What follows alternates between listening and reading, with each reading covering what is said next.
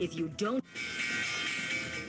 what do these people know that you don't know? They understand how listing on the Jamaica Stock Exchange can improve the profitability of their company. They know the potential for increasing the company's capital, the governance requirements, the tax responsibilities, the ownership implications, and the procedures for listing. They have the knowledge to make an informed decision on whether or not to go public. Knowledge is power. If you don't know, you can't act. Begin a conversation with the Jamaica Stock Exchange to gain the information you need to make a decision. I'm Stafford Burrows, CEO of Dolphin Cove Limited, and we're listed on the junior market of the Jamaica Stock Exchange. Call today to begin your conversation. Call 876-967-3271. The Jamaica Stock Exchange. Transformations through conversations, making your life after business and work possible.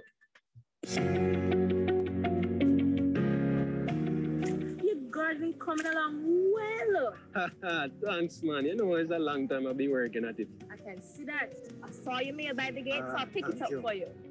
But tell me something. Why are you still receiving dividend checks by mail? What do you mean about that? You need to give JCST a mandate.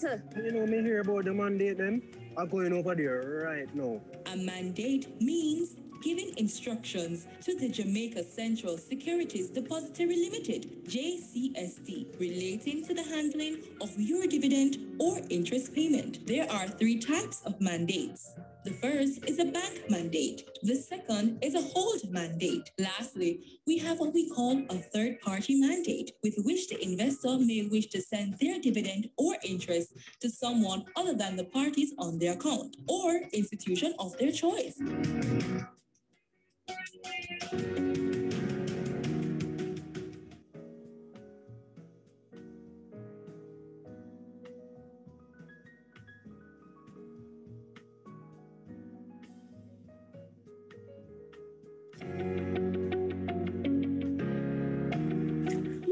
Been coming along well. Thanks, man. You know, it's a long time I've been working at it. I can see that. I saw you mail by the gate, so I'll pick it up for you. But tell me something. Why are you still receiving dividend checks by mail? What do you mean about that? You need to give JCST a mandate. You know, me hear about the mandate then.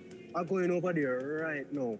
A mandate means giving instructions to the Jamaica Central Securities Depository Limited, JCST, relating to the handling of your dividend or interest payment. There are 3 types of mandates. The first is a bank mandate. The second is a hold mandate. Lastly, we have what we call a third-party mandate, with which the investor may wish to send their dividend or interest to someone other than the parties on their account or institution of their choice.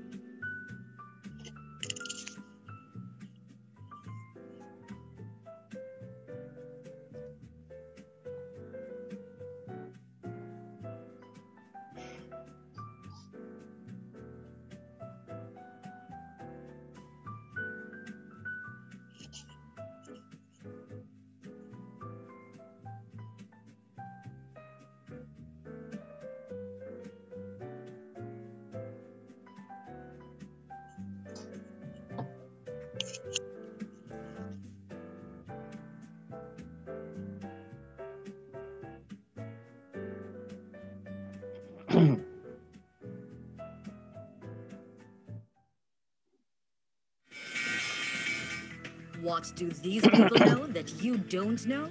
They understand how listing on the Jamaica Stock Exchange can improve the profitability of their company. They know the potential for increasing the company's capital, the governance requirements, the tax responsibilities, the ownership implications, and the procedures for listing. They have the knowledge to make an informed decision on whether or not to go public. Knowledge is power. If you don't know, you can't act. Begin a conversation with the Jamaica Stock Exchange to gain the information you need to make a decision. I'm Stafford Burrows, CEO of Dolphin Cove Limited, and we're listed on the junior market of the Jamaica Stock Exchange. Call today to begin your conversation. Call 876-967-3271. The Jamaica Stock Exchange. Transformations through conversations, making your life after business and work possible.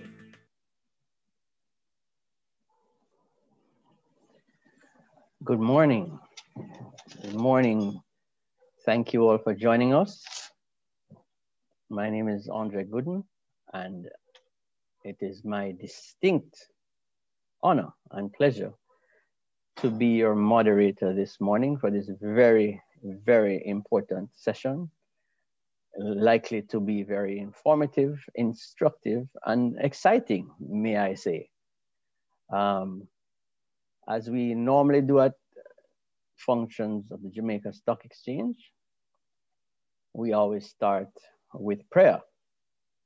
So before we go any further, I would ask Mr. Samuel Parks, Principal of the Jamaica Stock Exchange E-Campus, to lead us in prayer. Principal Parks, are you there?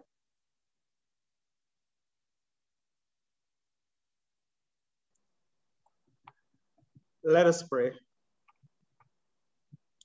Father, we thank you for your love. We thank you for your mercy that you have bestowed upon us. And Father, it is not anything that we have done that you have allowed us to experience this another moment in time, but it is solely because of your love, your grace, and your mercy. Father, as we come before you today, right now, the beginning of this another webinar that we seek to inform and to educate persons as to how they can go about raising and deploying equity capital. Father, I pray, oh God, that you will take full control of this session and you will bless each and every participant, each and every presenter, and collectively that at the end of this webinar, we can indeed attain the objectives that have been established. So Father, have thine own way, oh God, and just take full control and continue to keep and to protect and to guide and to care. These and every other mercies we ask in your precious and humble name we pray. Amen. Thank you. Thank you very much, Principal. We are grateful for the blessing this morning. Okay, as I said, this is a will be a very good session. We thank you for taking the time to join us today. Those of you who have already been through the capital raising process and those contemplating same, you will find this, hope you find this presentation, this seminar very useful. Our first before we commence, our Managing Director, Mrs. Marlene Street Forrest will do welcome and of course her opening comments. Mrs. Street Forrest, of course, needs no introduction, but briefly, I will just remind the audience, that Mrs. Street Forrest is the managing director of the JSE group of companies. Her mandate is to continue the process of developing the group, particularly the exchange, and in an atmosphere of transparency and fairness, while utilizing the appropriate technology in providing the greatest possible efficiencies in the market. Those of you who are on this call, most of you would have had interaction with Mrs. Forrest. I know that she always carries a positive message. And today I'm sure will be no exception. In 2016, Mrs. Forrest was conferred with the Order of Distinction, the rank of Commander, in recognition of her outstanding leadership in the growth in the Jamaica Stock Exchange. And in that year also received the Afro Global Excellence Award for Global Impact from Canada, for exhibiting great leadership, vision and integrity, and commitment to excellence. She is an Observer Business Leader nominee in 2017 and was celebrated by the Institute of Gender and Development Studies of the University of West Indies as a woman pioneer. In 2018, she received from the Rotary Club of Kingston East and Port Royal Vocational Services Award, and more recently from that same club, the Paul Harris Fellowship, which is the highest honor a Rotary Club can bestow on anyone. As a Rotarian myself, it's a very proud moment for me as well. And she is also a recipient of a Vocational Services Award and was recently recognized by the Alex Ihama School of Greatness as the Business Leader of the Decade. Ladies and gentlemen, without further ado, I introduce Managing Director of the Jamaica Stock Exchange, Mrs. Marlene Street Forrest, to bring her remarks. Mrs. Forrest, good morning. Good morning, Andre, our Group Business Development Manager. I thought my mic was on, Andre, when I said no introduction, but thank you. Let me also recognize, I think he might not be on as yet, Honorable Michael Leachin, Chairman, Portland Holdings, Mr. Stephen Gooden, CEO, NCB Capital Markets Limited, Ms. Tracy Ann Spencer, COO, NCB, and it's Spence, COO, NCB Capital Markets Limited, and other members of the NCB team, Dr. William Lawrence, strategy consultant and former director of Mona School of Business and Management, Mr. Beresford Gray, co-founder, president and CEO, Cygnus Capital, Mr. Samuel Sparks, principal JCE campus, other members of the NCB team or the members of the JCE team, members of the media, distinguished ladies and gentlemen, all those persons from the various companies that are listed on the exchange and those who intend to list on the exchange. Good morning. It is really a pleasure to be speaking to you at this webinar. You know, the topic, as we said, is raising and deploying equity capital for restructuring, restoring, and renewing. And we have been talking about this for some time, Dr. Lawrence. And we said we must speak about this. It's a part of our conference topic. And we said we must speak about this soon because it is such an important part of what companies need to look at. And, you know, especially as a time of, as now, where we are in a pandemic before, but also right now. I want to pause and thank NCB Capital Markets Limited for sponsoring this event.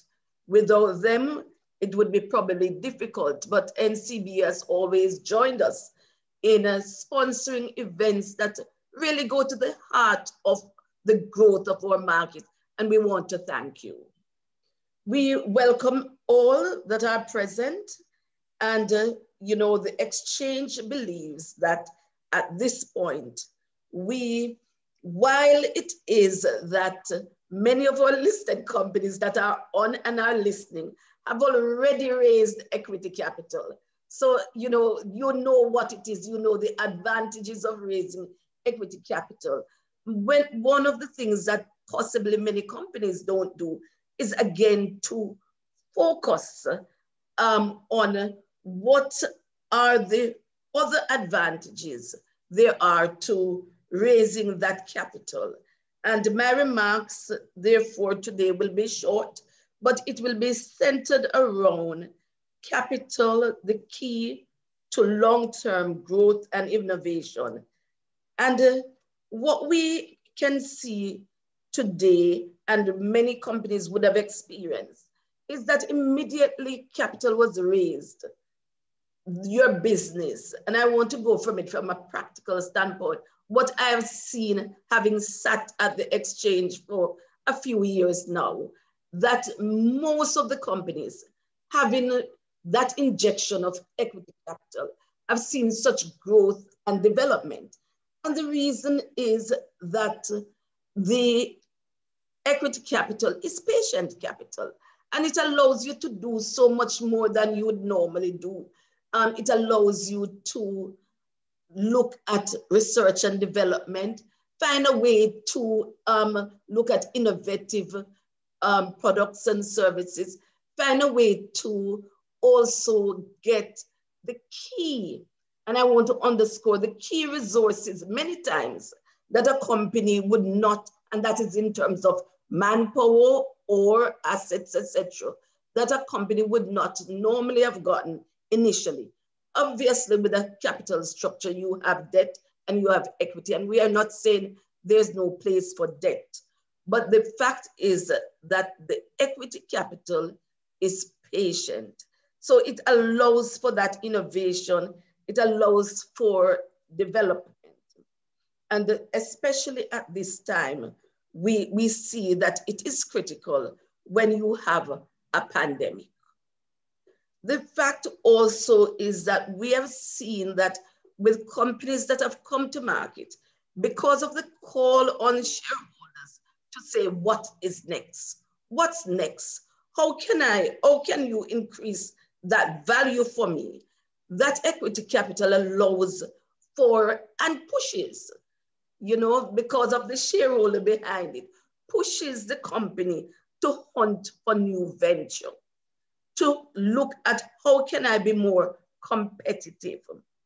How can I do more so that my shareholders understand and appreciate that we are working for them? So these are some of the things that, looking at what equity capital does for the long-term growth of the company, you can see that these are all very positive. I know that many persons say, look, but we want to contain that the shareholder part to the 20% minimum that the JSE requires. Because yes, we have those shareholders, but we don't want too much of them breathing down our backs, or we don't want to reach to a level that is of concentration nearer to the 50%. But there is a lot of room between 20 and 50. So 20% is the minimum, not the maximum. And again, there is the concern that probably after some considering it at some point, I don't need so much equity capital when you look on the balance in terms of your mix between debt and equity. I want to remind listed companies that you also, though, have the provision within the Companies Act as to the buyback of shares. So that is also a tool that one can use if at some point you feel that, and there is real reason for it, that you could exercise that rule in terms of the Companies Act and actually the JSE's rule in terms of buyback. But always remember that when you look on leveraging, while a bank will lend the loan and there's a place for it, but one of the considerations that always take place is how much leverage that company is. And so one wants to, and I know Dr.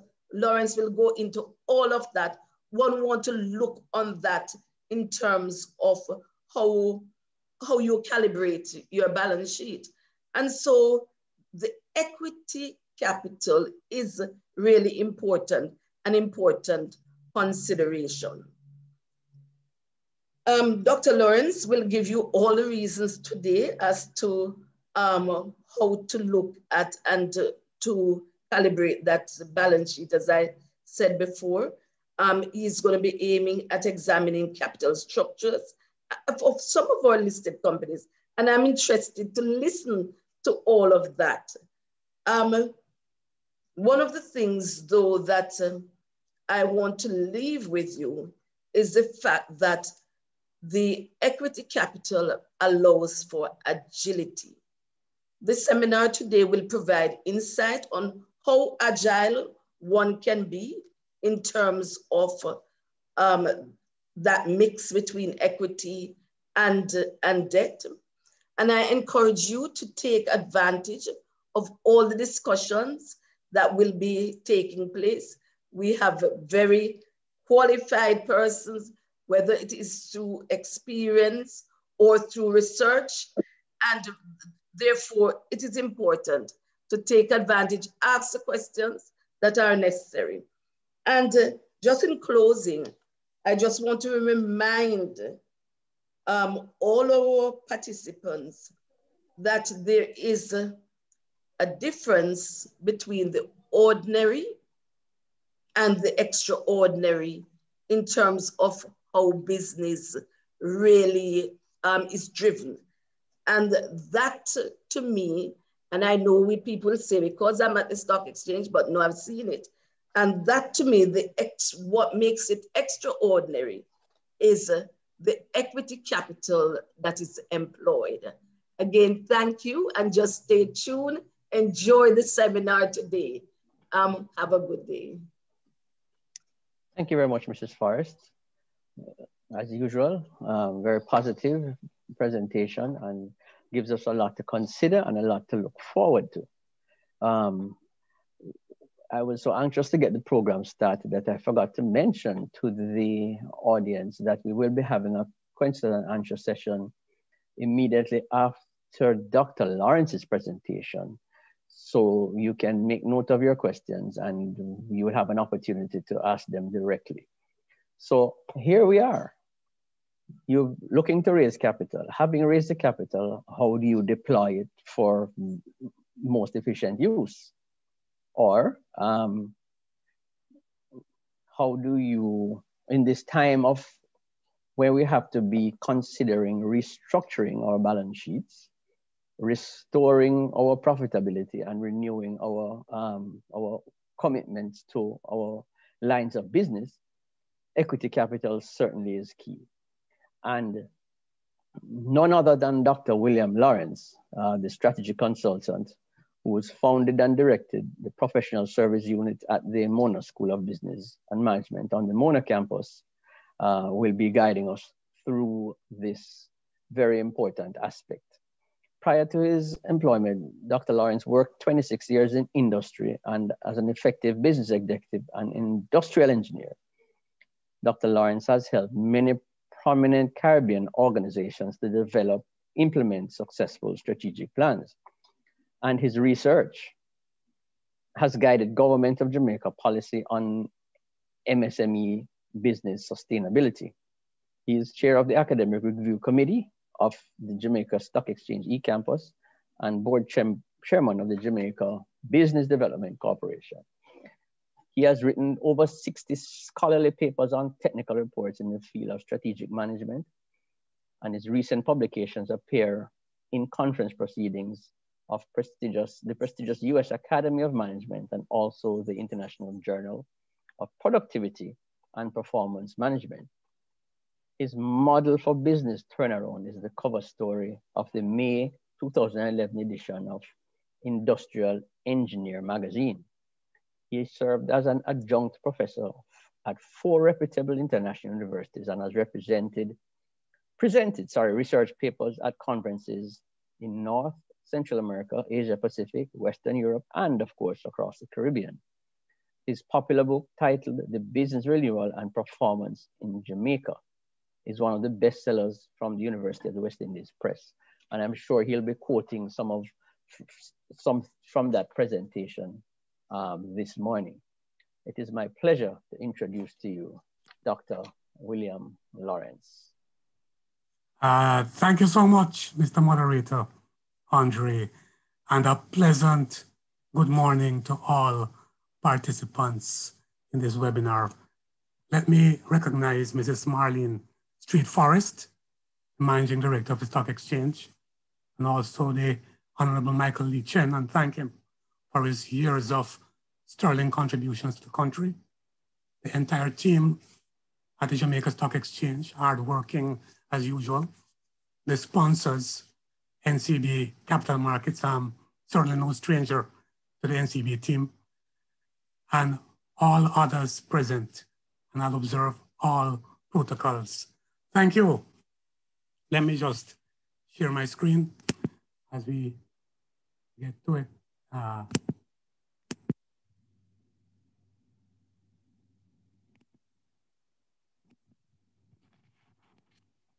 Hopefully.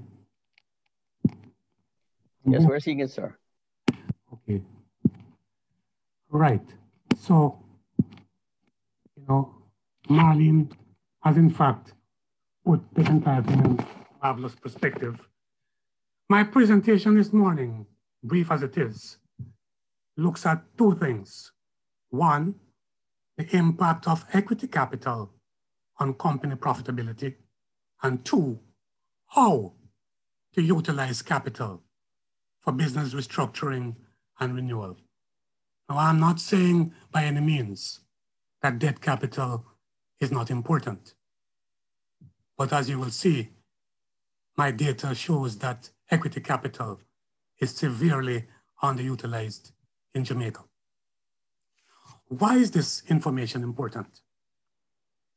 Public equity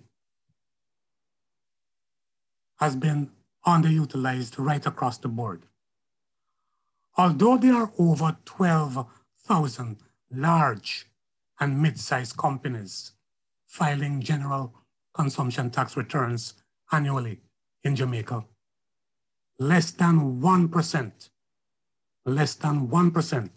of these companies are listed on the Jamaica Stock Exchange. Moreover, a substantial majority of the companies that are listed on the Jamaica Stock Exchange do not seek equity capital after their initial public offer. Ironically, while financing is often stated as a major problem for businesses in Jamaica, very few companies make preparation to access this affordable and patient capital, even though, as Mrs. Forrest has said, the steps for listing are prominent on the Stock Exchange's website. My research shows that this neglect not only constrains company profitability, but also retards Jamaica's recovery from the COVID-19 pandemic, because as you know, the private sector is the engine for driving us toward economic growth.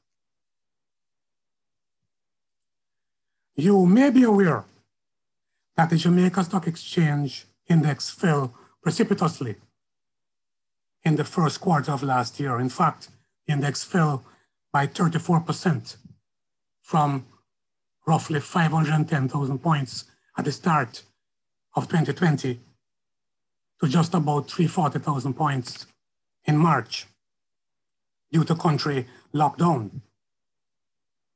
The index warned of impending recession as early as January, and the index subsequently, in July, signaled the start of economic recovery.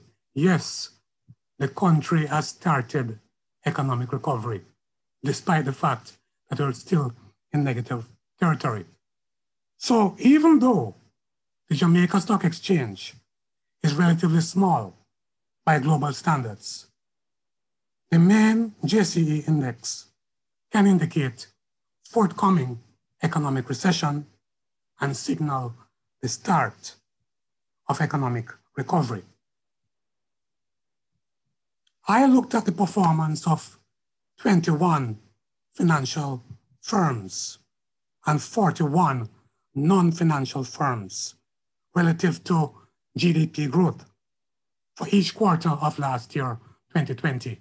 And on screen, the blue bars represent financial firms, the yellow bars, non-financial, and we're talking about the percentage of firms that reported losses for each of the 4 quarters of last year. This sample was selected to coincide with the quarterly reports from the Planning Institute of Jamaica. As you see from the bars, financial firms, the blue bars, were most affected at the start in Q1, with 43% of the companies reporting losses due to global decline in asset prices. Non-financial firms suffered from local and international lockdowns, and 32% of the sample companies reported losses in the second quarter. Please note that the decline in GDP growth, as evidenced by the red line below the bars, from Q1 to Q2, points to the economic contraction that occurred over the first half of last year. And you will also note that the red line below the bars started to rise again from the third quarter into the fourth quarter as company losses were abated. Also, as you will see, financial firms recovered much faster than non-financial companies over the period Q3, Q4. As company losses diminished in the last half of last year, so too did GDP contraction. Therefore, this is evidence that there is positive correlation between company profitability and economic recovery during the first year of the pandemic, 2020. I want to also say that the top performing companies last year had sufficient equity capital at the start of the pandemic to do 2 things: to cushion the impact of the recession and to fuel strategy execution for recovery. Several companies were in this bracket, but I want to highlight one in particular. The Jamaica Money Market Brokers Group, JMB, is one of those companies. And this company, as you may know, frequently utilizes fresh equity capital from the stock exchange to drive profit and expansion. Let's take a closer look at JMB over the years. JMB utilizes public equity for both organic and inorganic growth. The company had its IPO back in 2002, and years later, in 2019, the additional public offer. But in between, the company had several issues of preference shares, a total of 8 between 2003 and 2020. You will note from the red line, which is profit, that there are a couple of peaks. The first peak in the red line, the profit line, occurring between 2003 and say 2006.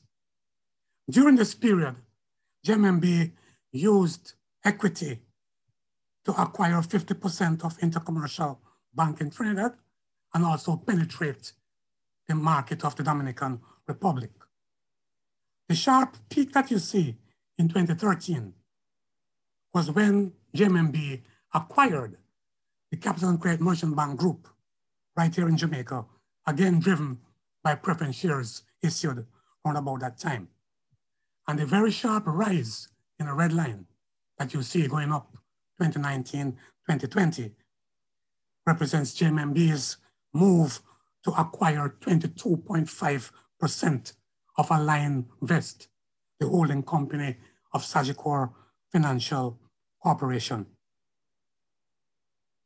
When you look at the data from 1995 to 2019, the statistics show that JMMB has had a significant 88% correlation between the shareholders' equity that it has at the start of each year and the profit that it obtains at the end of the year. And of course, for those who are interested, there is a significant regression model shown below.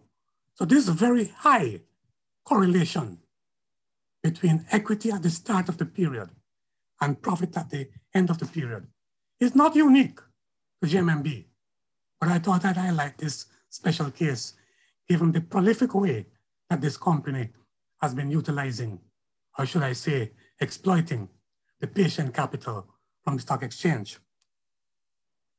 Despite strong evidence that equity capital is a driver of company profitability, only a few of the listed companies have obtained more of this capital after IPO.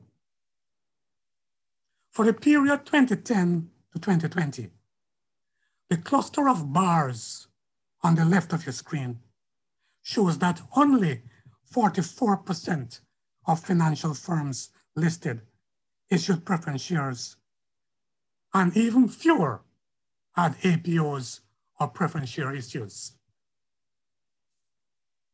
The cluster of bars on the right of the chart shows that this neglect is more chronic for non-financial firms on the JSE. Only 18% over the 10-year period issued preference shares, and APO and rights issues were far less as well. My statistics shows that non-financial companies have even a greater need for equity capital than financial firms, and yet the listed non-financial firms have been using the exchange for additional equity to a less extent.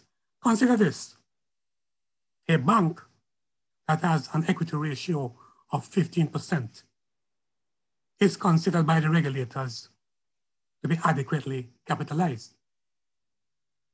But a manufacturing company with twice that equity ratio at 30% run the risk of encountering cash flow problems and financial distress. So it's clear that the listed financial companies need to take a hard look at utilizing more of the stock exchange's avenues for additional capital. Now, as I'm sure you know, acquiring the equity is just one part of the equation. You've got to deploy equity properly for you to get the value out. And as Marlene has said, whereas a large majority of companies listed have made good use of this equity, there are a few that needed to have paid closer attention to deployment.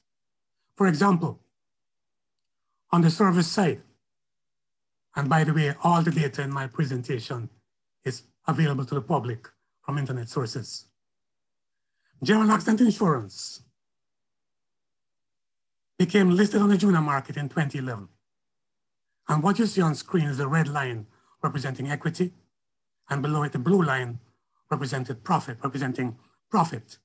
And you can see the green dotted line is the point of IPO. You can see that having acquired the equity, the red line goes up as expected, but so too did the profit line, as General Accident had the strategy and business model to make good use of the equity it acquired. In contrast, Key Insurance Company became listed in 2014 and 2016 rather. And you can see the red line again, where the company had the equity rise in the red line. But shortly after, the red line was eroded, equity was eroded as the company incurred losses. Again, the business model not sufficiently strong to make use of the equity. You will also know that Grace Kennedy acquired Key Insurance last year, and the last 2 quarters of this company's report last year shows substantial turnaround as adjustments have been made to the business model. On the good side, you'll be very familiar with Jamaica Broilers, a stalwart company that has continued to use equity to drive growth. So the red line has an upward trajectory, and so too the blue line, profit in the meat industry. However, also in the meat industry, take a look at Sweet River Abattoir. Became listed in 2014, got the equity, but because of a weak business model, incurred severe losses, equity was eroded, and unfortunately, the company was delisted. The fact is that equity acquisition, raising equity, and equity deployment are 2 sides of the same coin. And in this era of the pandemic, what becomes front and center when we're talking about deploying capital is business restructuring and renewal. I developed a model for business renewal, which is published in my peer-reviewed book, available from Amazon and Kingston Bookshop. This business renewal performance model has been stress tested and ratified by both academia and international public bodies. And after years, I have still found no instance of business turnaround that deviates from the prescriptions in my model. This business renewal performance model prescribes 5 steps, A, B, C, D, and E, for business recovery from losses and financial distress. And the feedback I've been having from all over the world confirms that the model is also being used to avoid losses in the first place. Now, how does the model work? I've just simply summarized one of the business cases contained in my book, that of Dennis & Geddes Red Stripe, which, as you know, is a leading manufacturer and distributor in Jamaica. Red Stripe incurred severe losses in the 1990s, consequent to the liberalization of trade and exchange controls that plunged the country into deep recession. It happened at a time when Red Stripe was making the transition from being a family-run company headed by Paul Geddes, who did a marvelous job, to becoming a subsidiary of a multinational company. First, a subsidiary of Guinness International, and then Guinness was subsequently acquired by a large brewed and alcoholic beverage multinational, Diageo. The company implemented intuitively the prescriptions in my model and was able to achieve turnaround.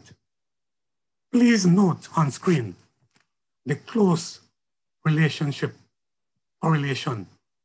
between the dotted line, which is equity ratio, and the black line, which is return on assets. Again, equity being closely correlated with profit.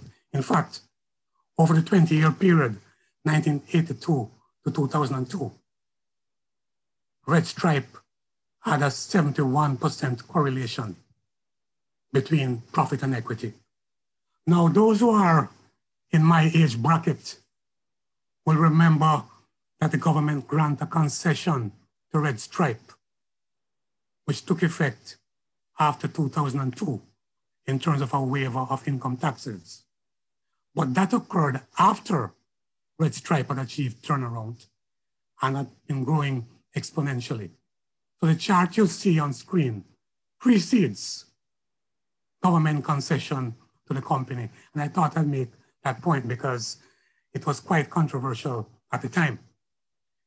So intuitively, in assessing viability, Red Stripe was in a growth industry, beverage, and had access to one of the most powerful beverage networks worldwide, Diageo, as its parent. The company boosts liquidity by having a rights issue on the stock exchange, which it used to liquidate debt. The company had been steeped in both US dollar debt and Jamaican dollar debt.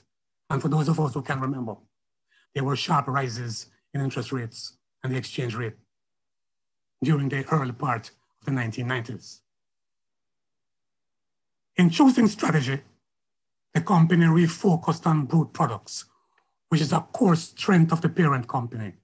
In other words, Red Stripe divested non-core businesses such as its ownership of Jamaica lithographic printers and also its investment in West Indies Glass.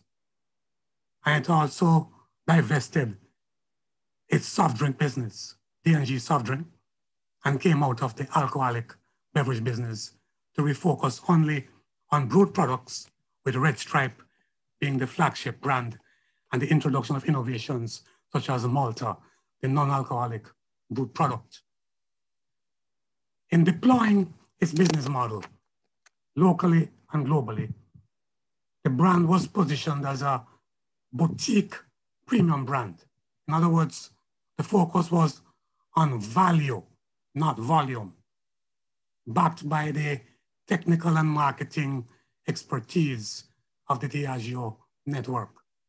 And the company enhanced its efficiency at the time by implementing enterprise resource planning technology to synchronize all departments and all functions.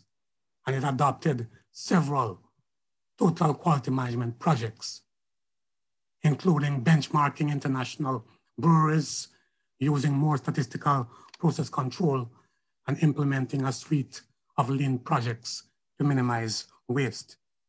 So this is a clear example of the model at work. And the fact is that in this era of the fourth industrial revolution, the World Economic Forum, in their annual reports, have repeatedly reminded Jamaica that the private sector needs to do much more in adopting technology and doing more innovation. And so it is no wonder that digital transformation is on the lips of just about every company in the country and the region. And digital transformation, as you know, refers to the adoption of binary electronic technologies to shape or replace business models for more value and productivity from innovation and customer service. And worldwide, companies in all industries are aggressively pursuing digital transformation to get more value out. And especially now with the pandemic, recovery is going to require a lot more digital transformation to deploy capital effectively for restructuring and renewal. Last year, McKinsey did a global survey of digital adoption across different industries worldwide. And I've just put a few on screen that might be more relevant for us in the Caribbean and certainly Jamaica. As at August last year, the banking and financial sector were leading the way in terms of efforts to adopt digital technologies. Media and entertainment followed. Even the grocery operators in their mature sector have been trying to push forward. Healthcare is also there. We note at the bottom of the bars that insurance and travel are still at an early stage, but the McKinsey report suggests that more resources are being put in these areas, so we should not be surprised to see radical uptick in the percent of companies adopting digital technologies to transform their business models. But how do you implement it?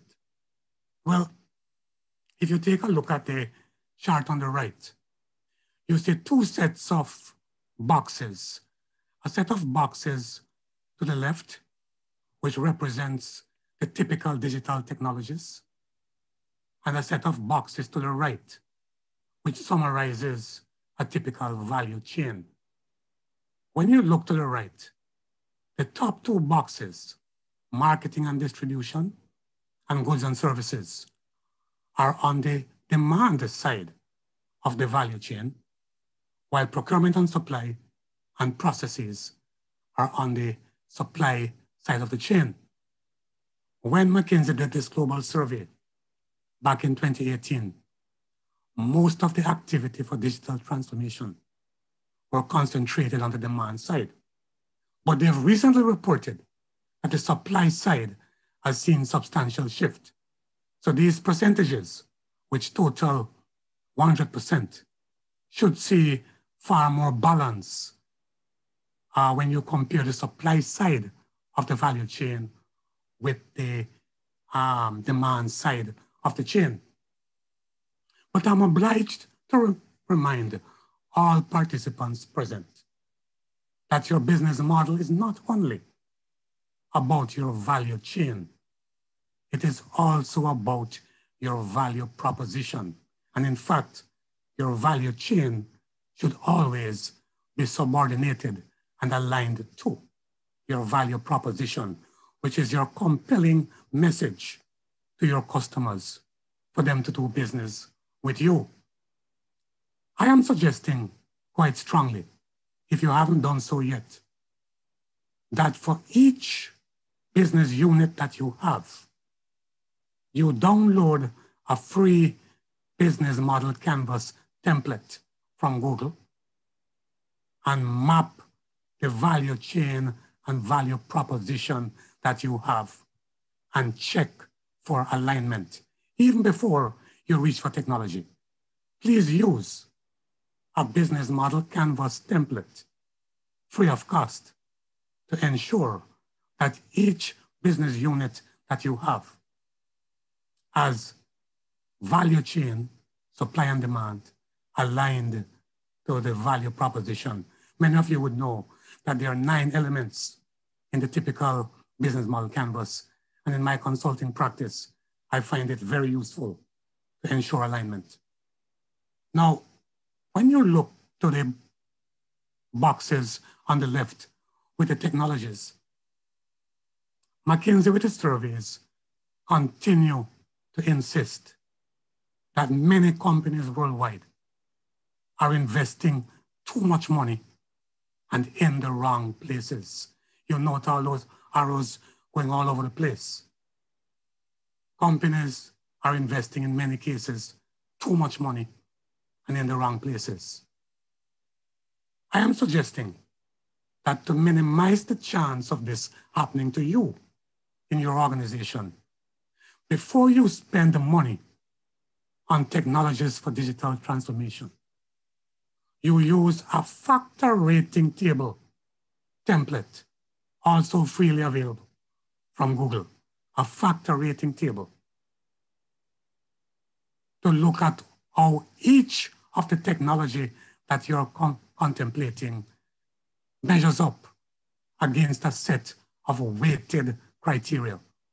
And your list of criteria should include at least potential revenue, cost, and risk. At least these 3. So you use a factor rating table.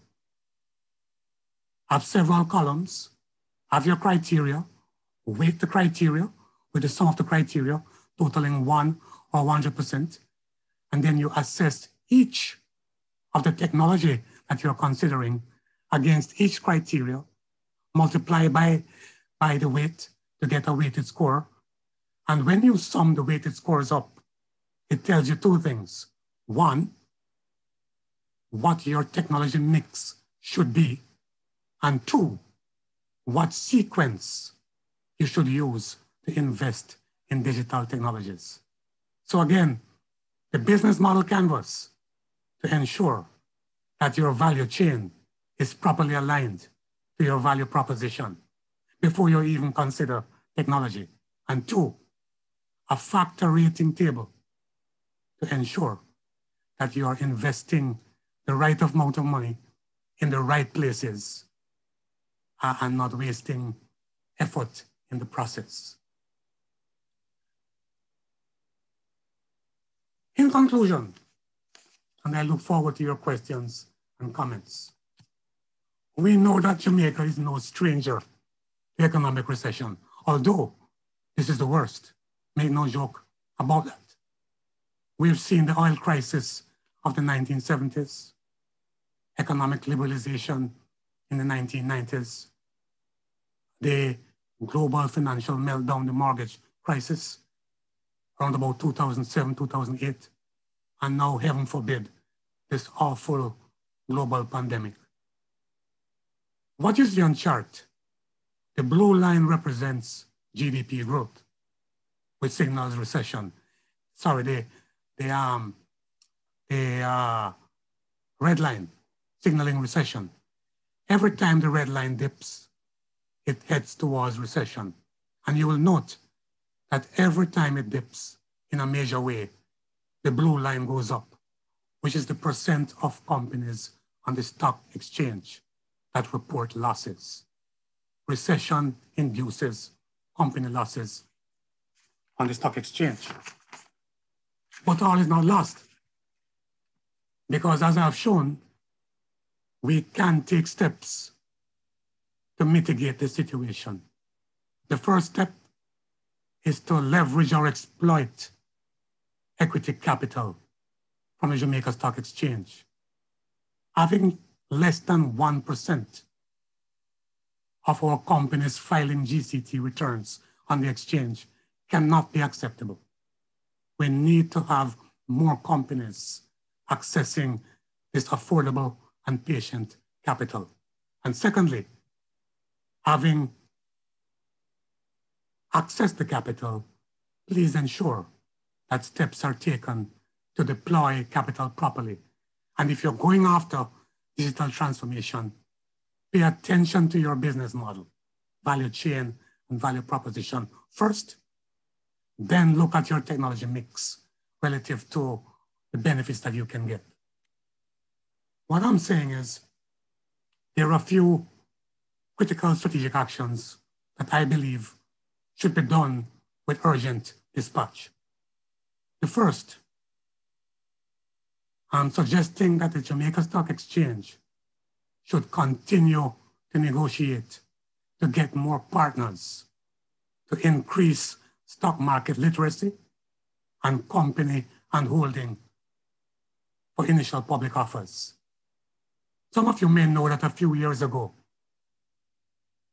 the stock exchange partnered with the Inter-American Development Bank to fast-track listings on the stock exchange.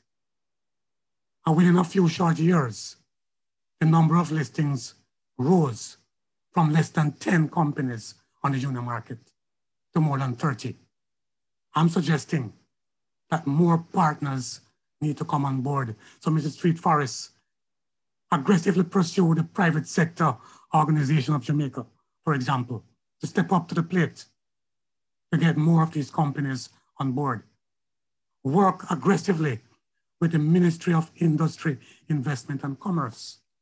It is not lost on me that our Minister of Finance emphasized repeatedly the role of the private sector in having us recover from this awful pandemic. And the stock exchange must be at the heart of that. More companies must come on board to make money and to have, by extension, the country recover as fast as it can from the pandemic. Just yesterday, it was reported that the Caribbean Development Bank had projected that the region, Caribbean region, would possibly realize 3.8% GDP growth, real growth, this year in 2021, 3.8%.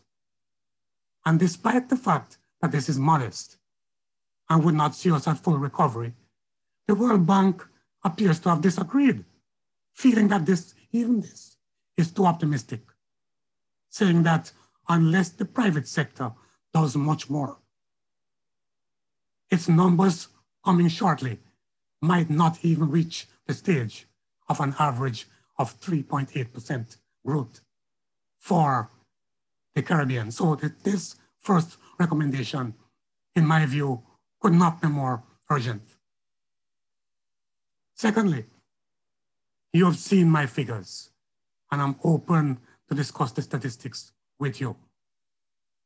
I think that far more companies that are already listed should stop leaving money on the table. The situation is very chronic for non-financial firms in particular. Put your arrangements in place to become listed to benefit from the APO. You know, I've cited money market brokers, but I can also cite many others. For example, you've seen what NCB has done, and I'm close to that organization in my consulting as well. Stop leaving money on the table. Make more money by accessing more equity. The options are there to drive your growth and by extension, to lead this country more quickly out of the pandemic. And finally, consider my business renewal and performance model to deploy capital. There's no point spinning wheels without stress testing your business models before. Please stress test your business models. You know, and as I speak about digital transformation, I want to say this. Many of the consultancies that I do in helping companies develop strategic plans invariably put data analytics among the list of strategic initiatives, data analytics, and they are resolved to acquiring the technologies to help with that process. I am strongly suggesting that before you spend any money on technology for data analytics, look at the free and open source options. The free and open source guys are doing some amazing work in providing technologies for data analytics that you will find useful. At the risk of providing an advertisement, I have been using a free and open source package called WEKA, W-E-K-A, which is a big data analytics package, free and open source, that was developed by Waikato University out of New Zealand. It's freely available. Just go Google and type in WEKA, W-E-K-A, and you can download this on your computer or tablet or whatever you're using. The beauty about this package is that you don't have to be a computer programmer to use it. It's all there. In other words, you don't have to write codes in Python or R. It's that user-friendly. And it has a lot of built-in machine learning algorithms that most executive senior managers will find user-friendly. And the graphics for visualization and dashboards are quite good. Please, before you go spending money on technology for data analytics, check out the free and open source software that are available. And you can start by looking at WEKA as an example. With that, thank you for listening to my ramble. Let me pass it back to the moderator, and please remain safe. The spike is still upon us. Thank you. Thank you very much, Dr. Lawrence. I wouldn't call it rambling at all, sir. I think a very wholesome, very informative presentation. We can take questions now, but I would want to ask one, sir, just to kick off. You mentioned, okay, I'm a company, let's say, contemplating raising capital. I have raised capital now, and I want to be sure that it is deployed correctly. You're talking about companies that have made tactical or operational errors in deploying capital that they have raised. And one of the solutions you suggested is that they re-examine their business model. What weaknesses would have in your mind? I mean, I don't know how deep you went into the analysis of, let's say, non-financial company, but what would have caused, what errors were made then after raising capital? What would you see as the common errors? You mentioned the business model, but is there a particular aspect of the business model that would have led to less than optimal returns on investment? What do you see as the common problem? Just to guide some of our potential listees online or those who have already listed. What do you see as the common tactical, operational, strategic errors in the business model that cause the lack of return on investment? Return on capital, I should say. So much for that very important question. What I'm seeing across CARICOM in particular, in some cases, is a disconnect between the strategy and value proposition that is declared or implicit in the company's behavior and the value chain that they actually have. In many cases, the companies declare an aspiration. We would like to achieve X, Y, and Z. But when you look at the business model and the resources that are being committed and the way they are committed, there is a disconnect.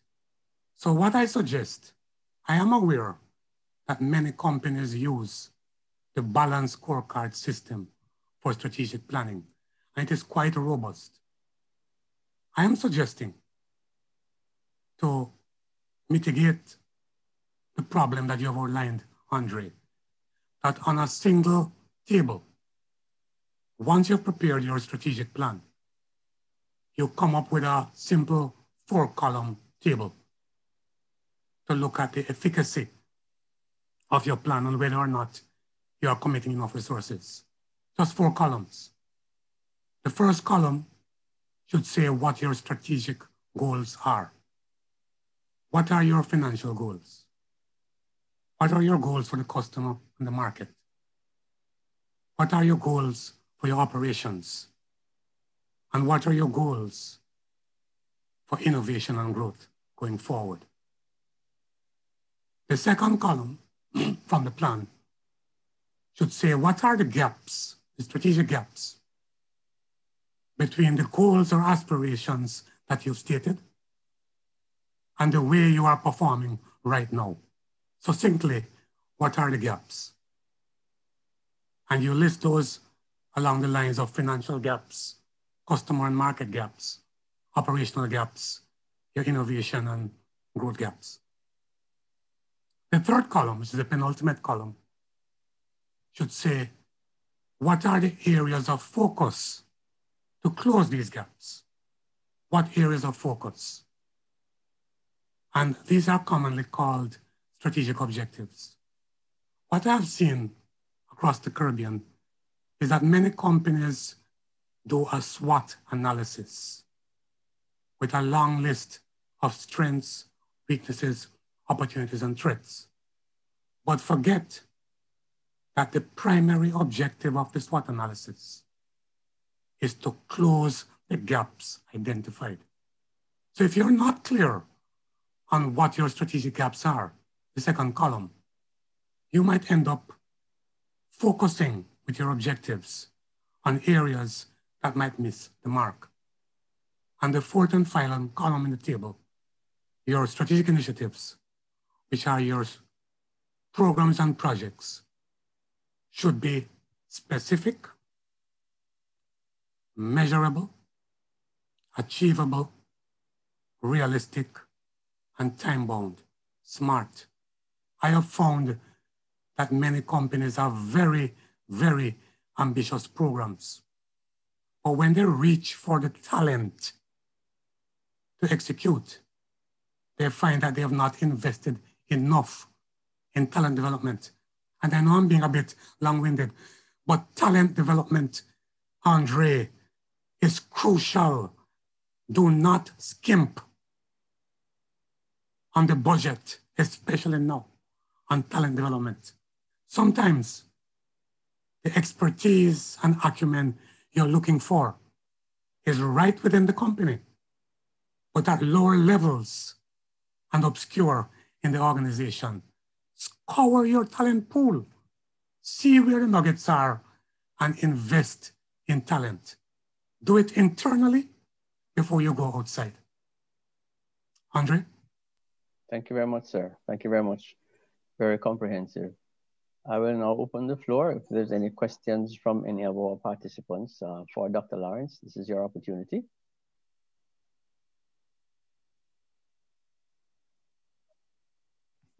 If you so wish, you may type them in as well.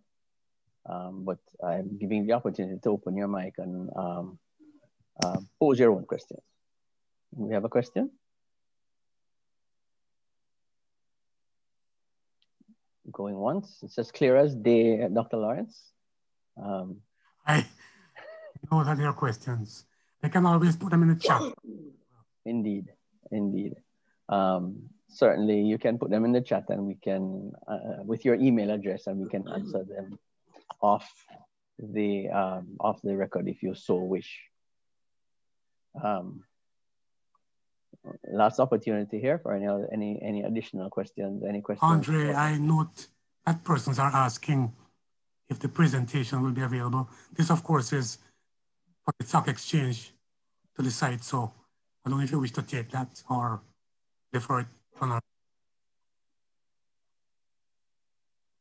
Sure, sir. If you're willing to share the information, we will be happy to share the information, sir. I am. You will have the presentation immediately following the webinar. I've got a question here. Go ahead, sir. For a startup company to be listed on the main market, because the startup capital would be about $1 billion, which is twice the junior market limit. So is it possible for a startup to go on the main market? Thank you for that question. And the short answer is yes. If you look at the history of the exchange, the main market existed before the junior market. Right. As far as 1992, yeah. A brand new company called Daring, Bunting, and Holding. Okay. Straight onto the main market and has done very well to the point where the Scotia Group bought the company years later. Okay. Thanks very much for that one. Okay. Thank you. Okay, thank you very much. I see Mr. Thomas asked a question. What help is available for companies now considering the methodology of strategic renewal that has been outlined? How is it possible to gain additional training and guidance? My understanding is that the Jamaica Stock Exchange eCampus is looking to introduce in short order an executive level course on business and renewal that will use practical templates and real data from real companies to participants on how to implement and deploy capital effectively. But I believe we have the principle of the eCampus online, so let me not speak out of turn. Maybe Mr. Parks might wish to comment.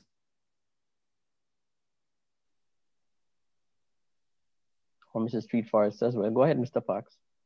Well, thank you, Dr. Williams. So we are in the process of fine-tuning in short order, further enhanced training, which would enable one to garner the relevant resources to be more effective in that sphere. And in very short order, we'll be circulating it so that prospective participants can engage.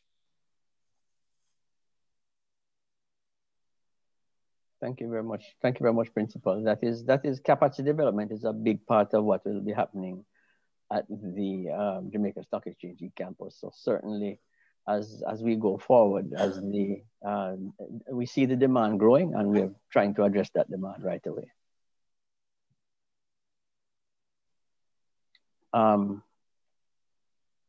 There's a question, Doctor, about to just repeat the fourth column. Apparently, somebody was taking some notes, and you went rather quickly through, and they're asking what the fourth column is. The fourth column is what many companies already do. It's the strategic initiatives to execute the plan, which typically are the programs and projects that are aligned to the objectives. And I'm saying that each strategic initiative, each program or project should be smart, specific, measurable, achievable, realistic, and time-bound. Thank you very much for that, sir. Any other questions before we press ahead? We're about 10, 15 minutes behind schedule, so I'll take one more question if there's any. I'm Andre Nevertheless here. There are about 2 other questions in the chat. Can you just address them? Okay.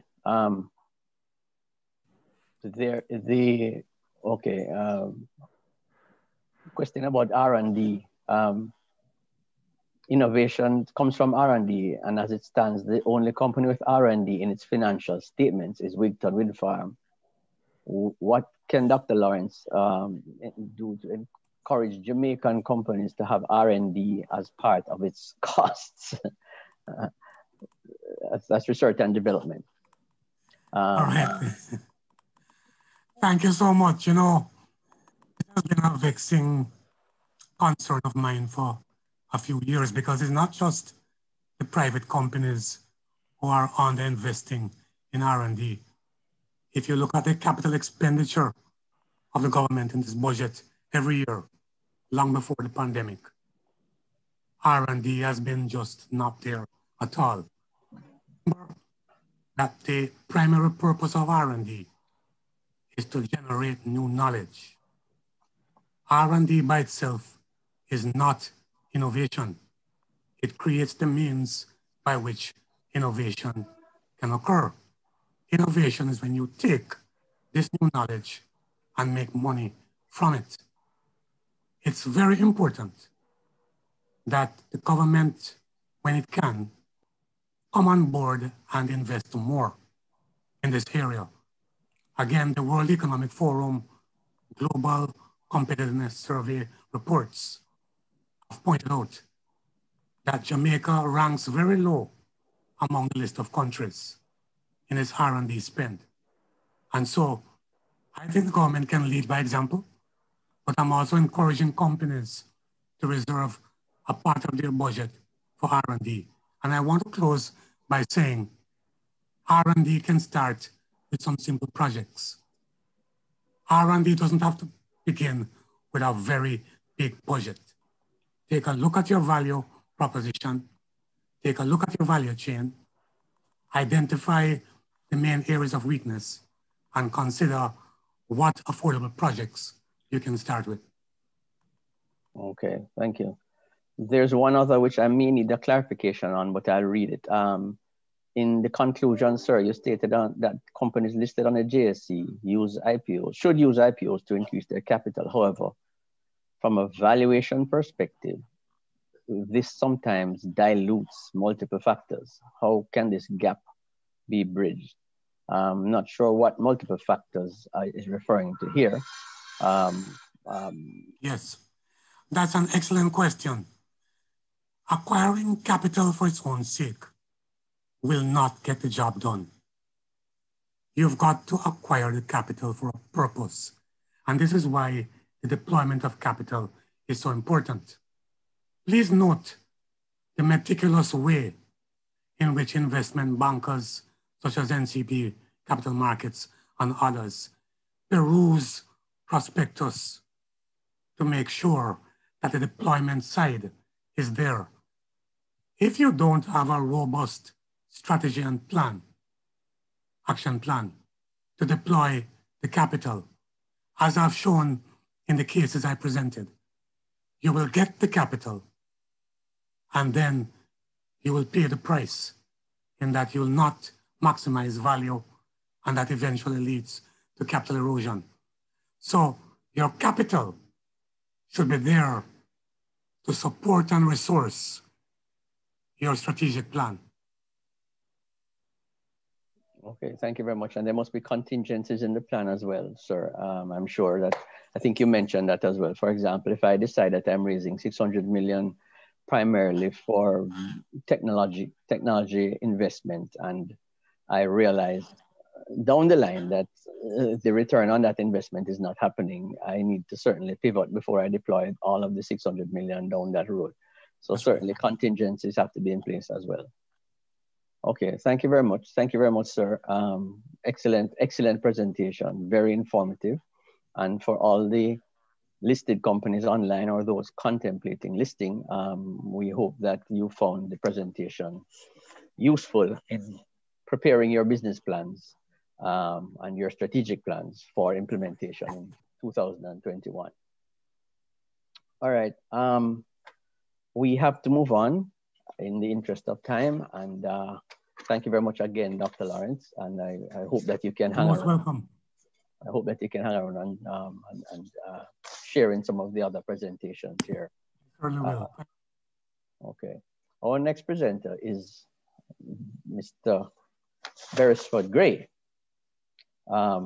Beresford Gray will speak on the topic of how and why we raise additional capital. That's a sort of a testimonial. Beres is widely considered as one of the region's top investment bankers, as one of the founders of Cygnus Capital. He's living out his passion to create leading non-traditional financial institutions firm that uses creative approaches to unlock capital for clients.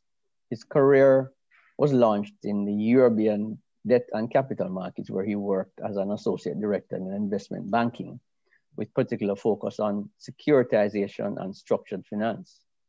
After returning to the Caribbean, he held key positions at leading regional banks, where he used the out-of-box thinking to generate game-changing results.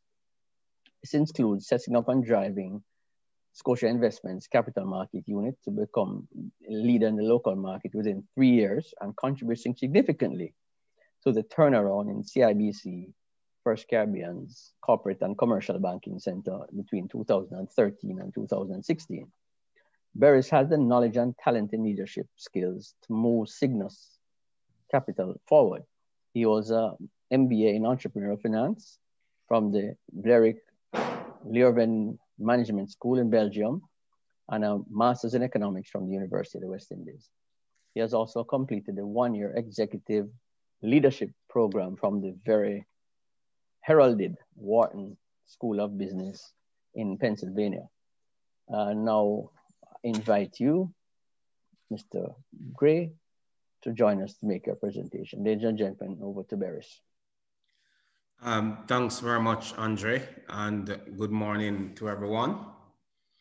And I must start by saying thanks to the JSC for inviting me to share my thoughts on this very important topic of raising capital and how do you actually do that, especially equity capital within the context of the current environment. And I also want to commend the JSC for continually pushing initiatives to move our capital markets forward, deepen the knowledge base across Jamaica and the region, and exciting, I would say, the diaspora about the Jamaica equity markets and capital markets in general. So what I will do, I will share some thoughts primarily around why Cygnus Credit Investment, our private credit investment company, actually raised equity capital in December 2020. And I will also talk about some of the benefits associated with raising equity capital versus debt. And Marlene indicated at a very high level some of those benefits, but I will, re-emphasize them and say that Cygnus credit investment actually enjoy some of those benefits, and I'll point to those examples. When a company look at its strategic plans, whether it's growing organically or growing by acquisition or developing and launching new products, and it has to think about how it will fund its business activity. And you normally have the decision to either fund it from cash flow or go external to the capital markets or the bank market to raise equity, obviously, or debt financing. In the case of Cygnus credit investment, that focus on investing in primarily in medium-sized firms across the Caribbean, the decision that we had to make early last year was, how do we grow the business consistently over the next 2 years, over a 24-month period? And we came up with a plan to raise capital in the form of debt and equity. Unfortunately, in March last year, we entered the pandemic, and I think Jamaica shut down in and around March 10th, almost 1 year ago, exactly 1 year ago to be exact. And as a consequence, we had to push back our desire to do an additional public offering. And, we actually was paying keen attention to the capital markets last year and to see how things would evolve. During that time, of course, we had many companies who we invest in, and other companies across a wide array of sectors, medium-sized firms in energy, hospitality, especially distribution and manufacturing, who were all making plans to weather the pandemic and and manage working capital flows.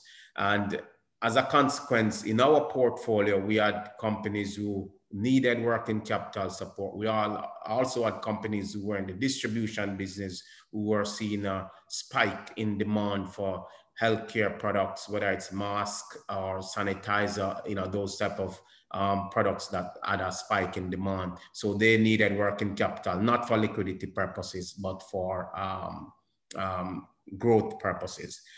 So we were very, I would say, keen to see the capital markets come back to some level of normalcy. And I would say I was actually quite jealous away, so to speak, of the US market that has a very mature alternative investment market and a very mature capital markets. Because in the middle of the pandemic, June, July last year, September, if you were tracking the US market, you'd have seen huge IPOs, including IPOs later on in the year, such as Snowflake's, Airbnb, that were raising billions of equity capital.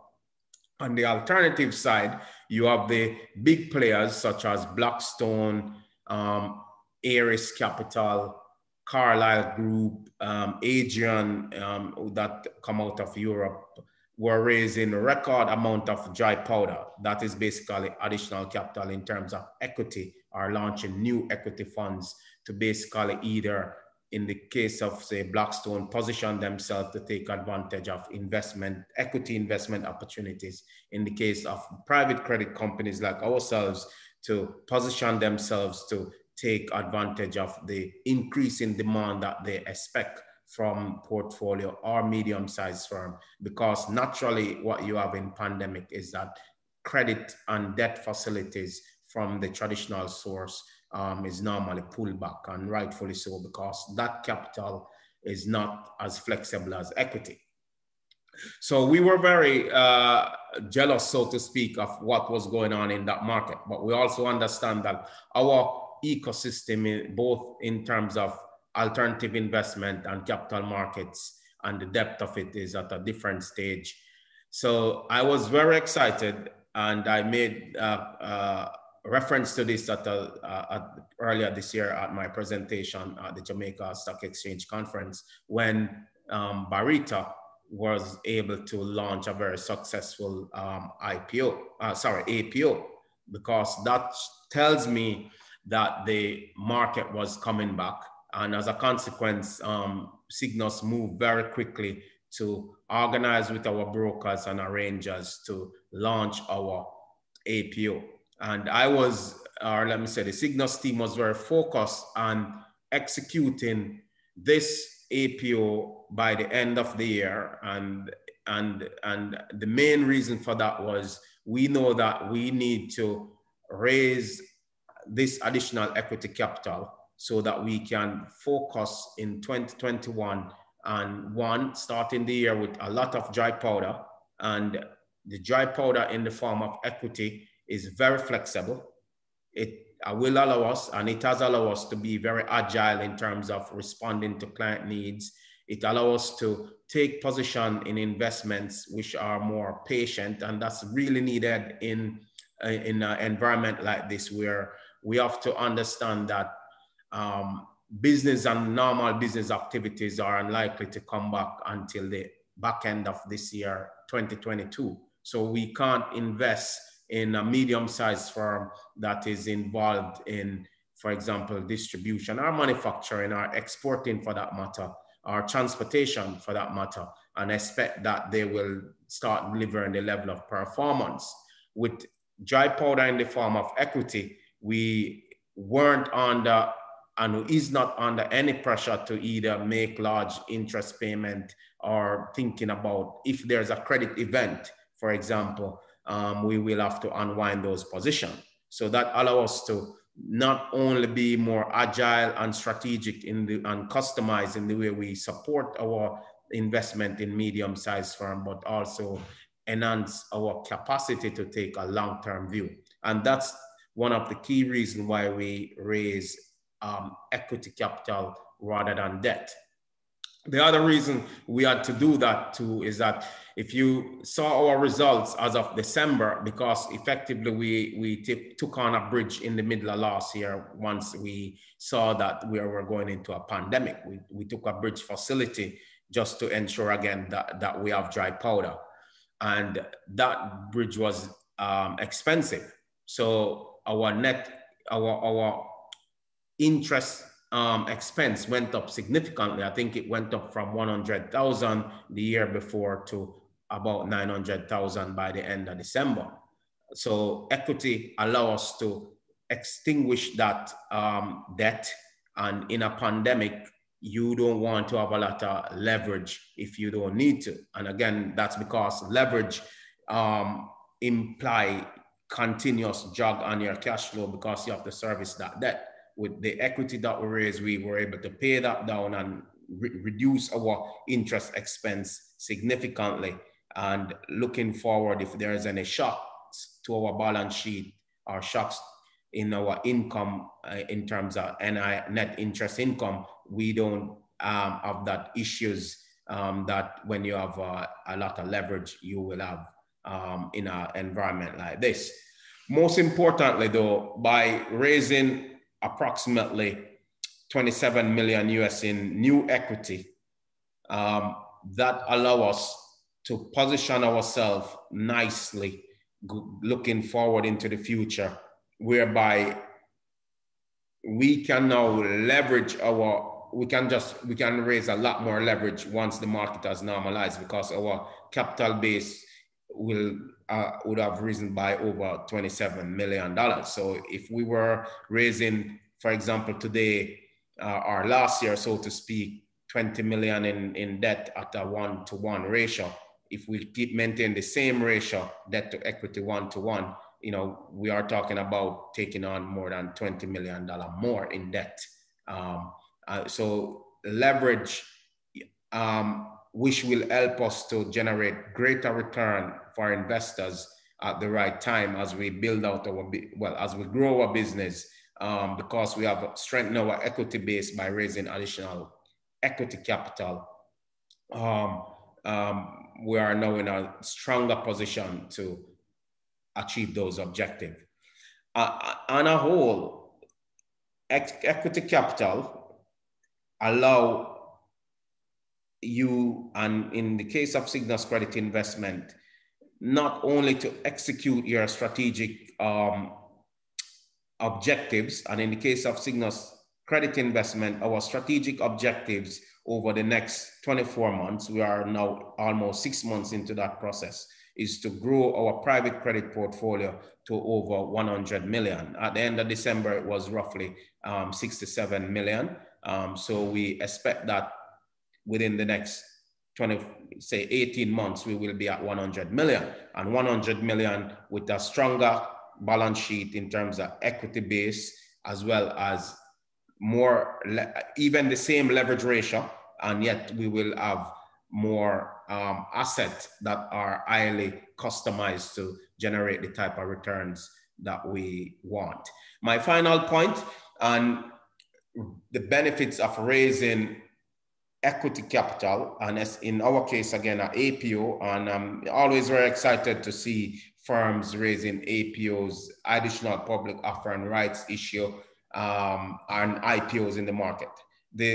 One of the big benefits is that you get the chance to reintroduce your firm to a wider set of investors.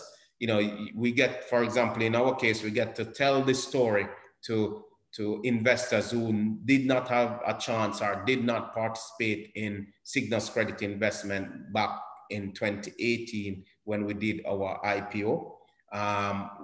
These investors effectively now have a chance to see how the firm has performed and had the opportunity to participate in the growth story to deepen the Caribbean private credit market. So you will reintroduce your brand to the market, tell the story to new investors, show to existing investors, whether it's institutional or individual, that you have achieved what you said you were going to achieve. That build credibility for your firm, that build credibility for your brand, and most importantly, create a deeper emotional sense to your existing and new investors. And that's very important for long-term sustainability. So those are just from, no time is against us, but in a snapshot, those are some of the benefits of raising equity capital and in the form of an APO from SCI perspective, and especially within the context of the current environment where we have a pandemic. You need to capitalize as much as possible your balance sheet with patient, flexible capital that can take a long-term perspective on investment opportunities. Thank you very much. And I will stop now so that thank you, Beres. Address any question.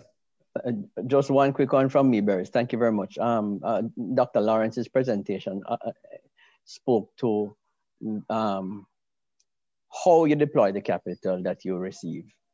You address more now of the timing of that deployment and how do you make that decision? Having raised the capital now, you decided that you're going to invest it A, B, C, and D, but the market has changed, the environment has changed. What happens in the interim when you hold back on deployment of that capital? What happens, how do you make that decision?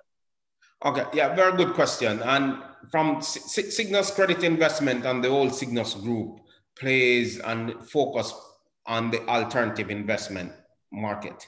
The alternative investment market for the big platform in that space is private equity, private debt, and real estate financing, hedge funds, etc.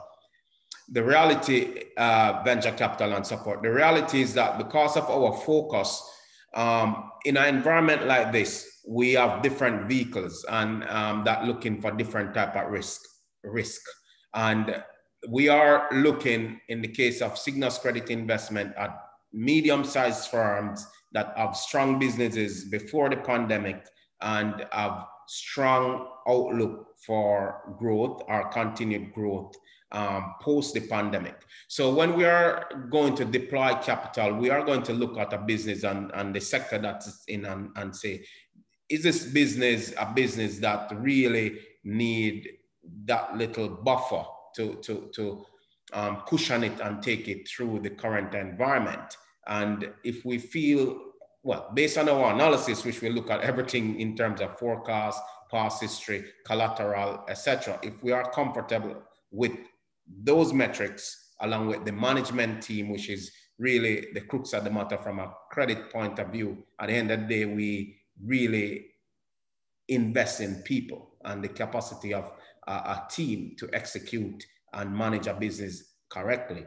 Then we will structure a credit deal that will have a customized solution, i.e. it might be preference shares, it might be a loan that have profit upside so that now they have a very low coupon or a coupon that is probably even accreting now and then pay us in 1 year time when as the business pick up and so forth. So in deploying capital right now, we are very cautious, but at the same time, we are finding companies that have good platform, good asset base, good business models. It's just that they are going through a very contracted economy because of the pandemic. And but we believe in the leadership team of those businesses to take the business through.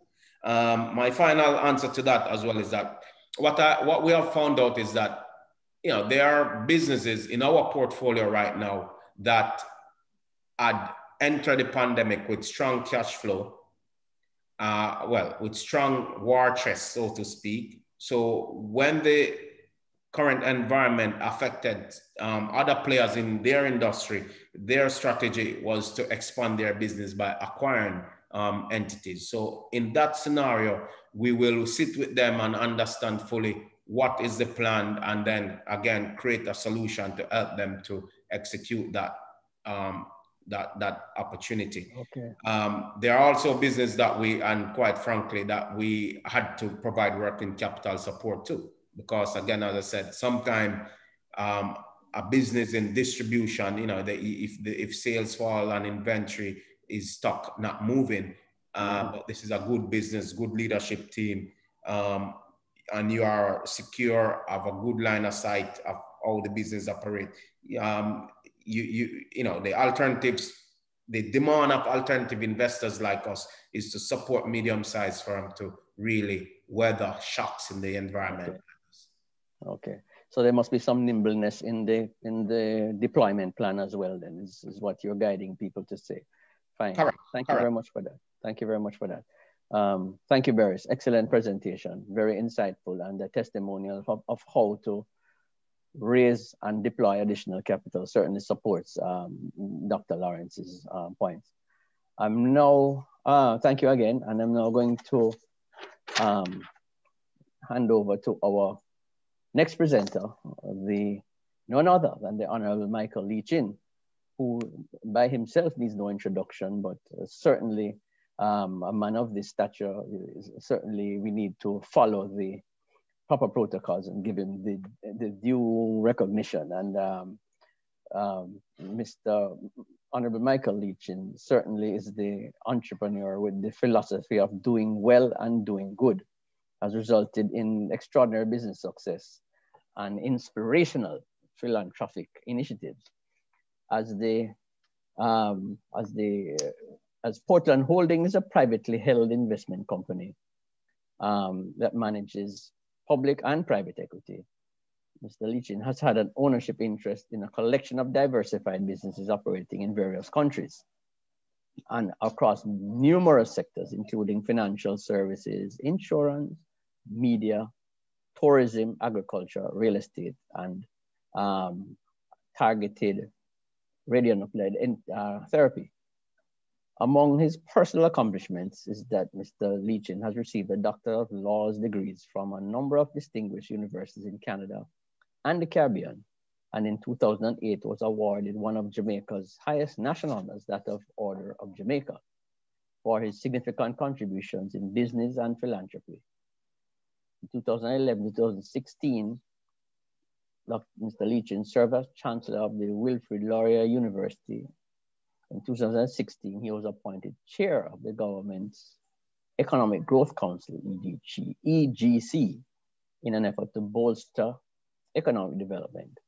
He was also appointed the Order of Ontario in 2018, the province's highest honor reserved for those whose contributions have shaped the province, the country, and beyond. Ladies and gentlemen, please join me in welcoming the Honorable Michael Leachin to make his presentation.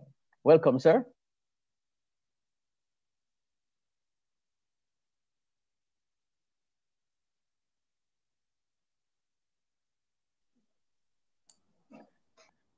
All right, Andre Neville here. Just give us a few minutes. We'll have him on for you.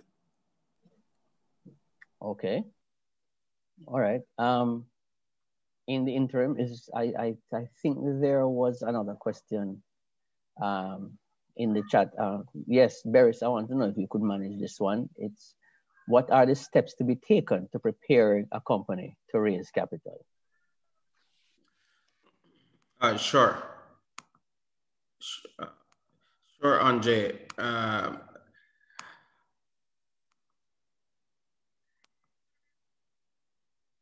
Sure. Well, the key step to, well, it depends. Let me start by saying, what if you are doing an IPO, the steps are a little bit different than if you are doing an APO. But fundamentally, one of the first steps to undertake is to,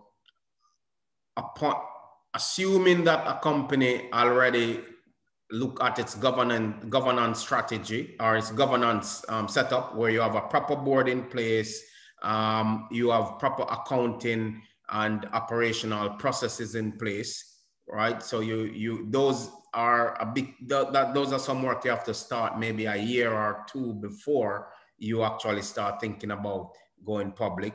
You have to ensure that you put proper accounting, system and management in place, a proper board. In terms of the actual capital markets efforts, the first thing to do is to appoint a reputable broker. You call that broker a lead arranger or a lead broker.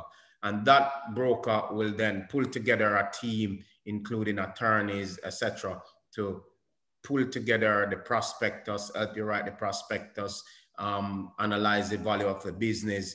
They will then take you on a roadshow, which is basically presenting your business to potential investors to let they understand the business. And, you know, once the transaction goes through the regulator process, i.e. the Jamaica Stock Exchange, the Financial Services Commission, Companies Office, etc., then your lead broker will launch the transaction and engage in the sales process with both institutional and individual investors. But so it's the first step in the capital markets activity is to appoint a good lead broker or lead arranger.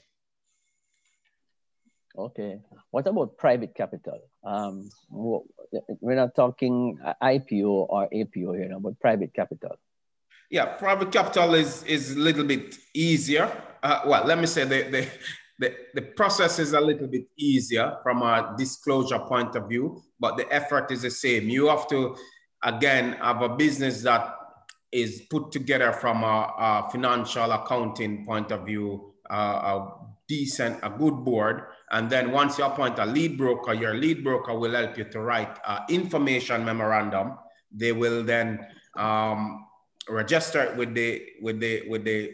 register the transaction with the Financial Services Commission under what you call the exempt distribution guideline. And then they will do a roadshow, which is normally even more extensive, so to speak, than in terms of meeting and drilling down with institutional high net worth investors who are accredited investors. There are some limits in terms of private placement. And they will manage that process for you. Again, a lead broker, the right lead broker, lead arranger will basically navigate you through the private placement. Okay, all right. Thank you very much, Beres. Mr. Leachin, I see that you've joined us now. So I'm going to hand over to Honorable Michael Leachin. Happy to have you, sir. Over to you. Just unmute there.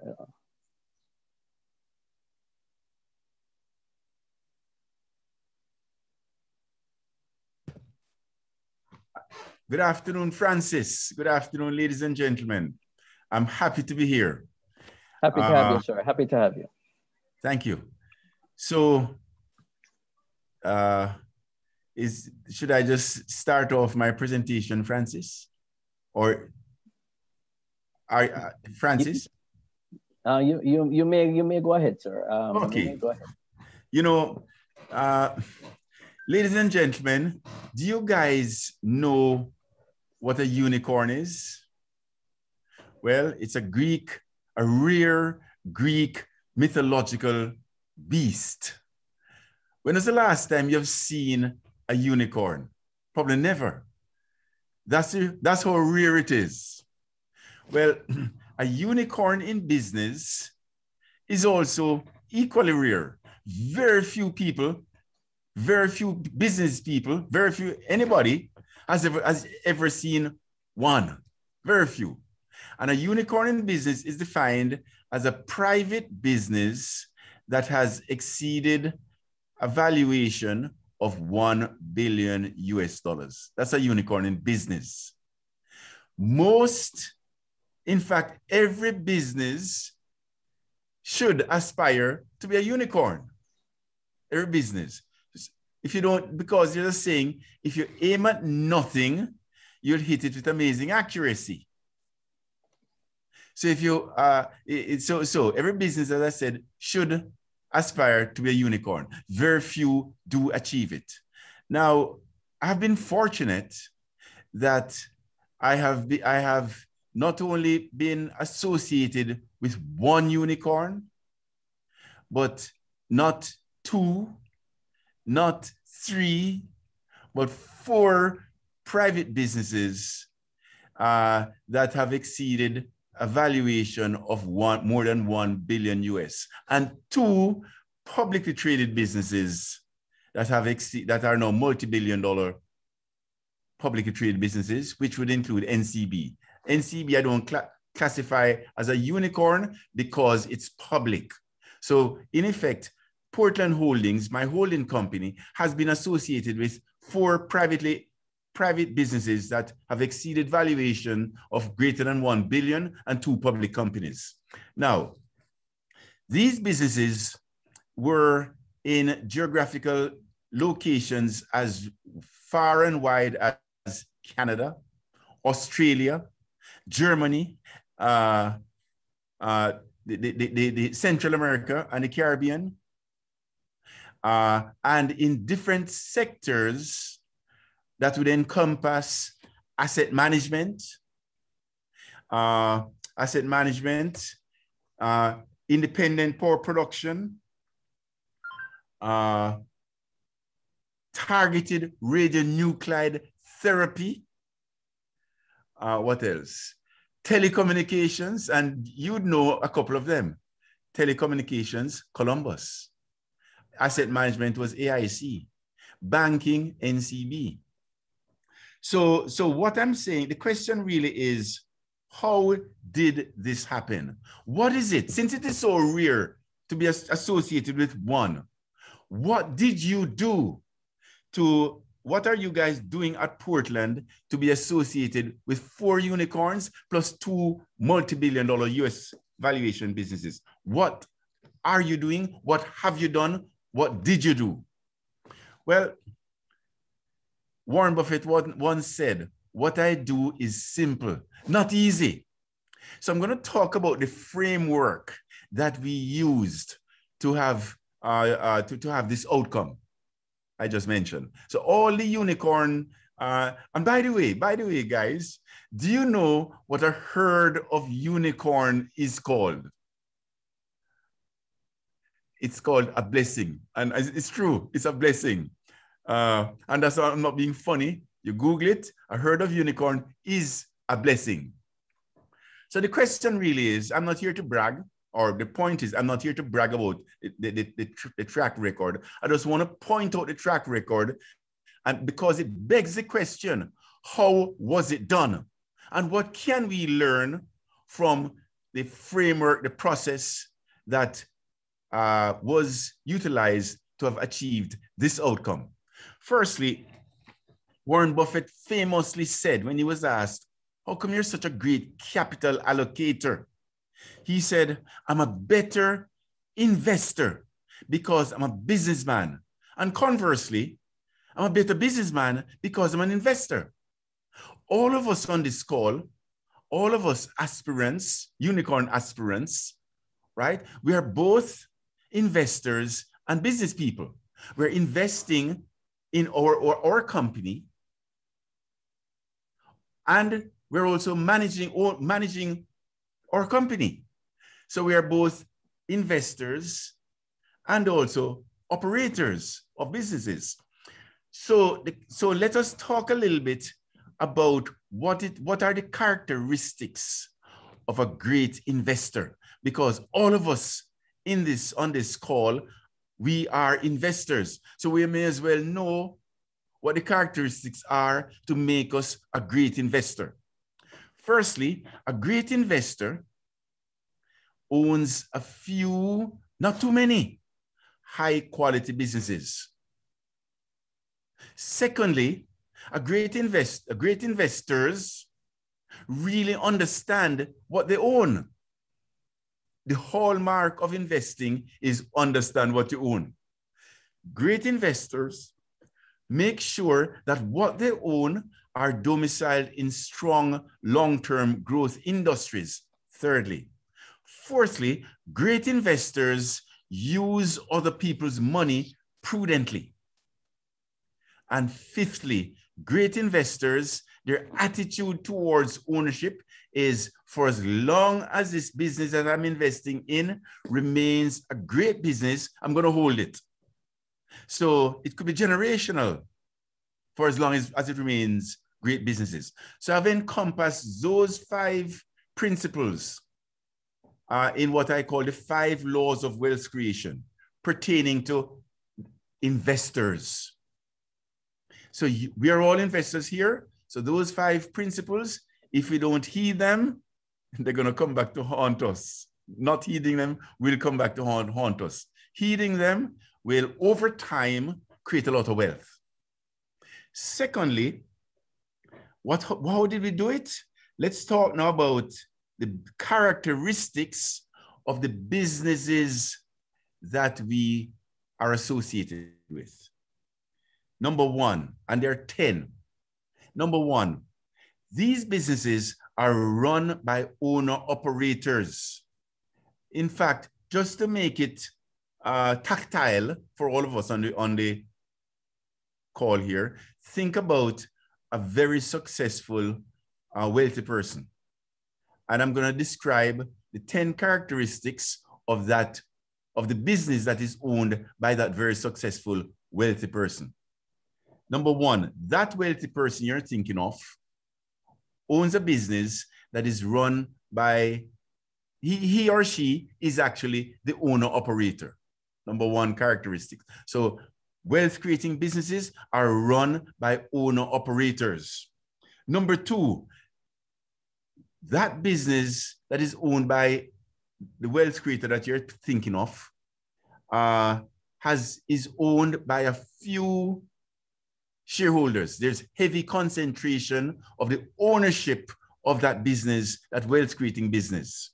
Thirdly, the third characteristic of wealth creating businesses would be the key stakeholders. There's personal identification between the owners of the business, owner-operators of the business, and the business.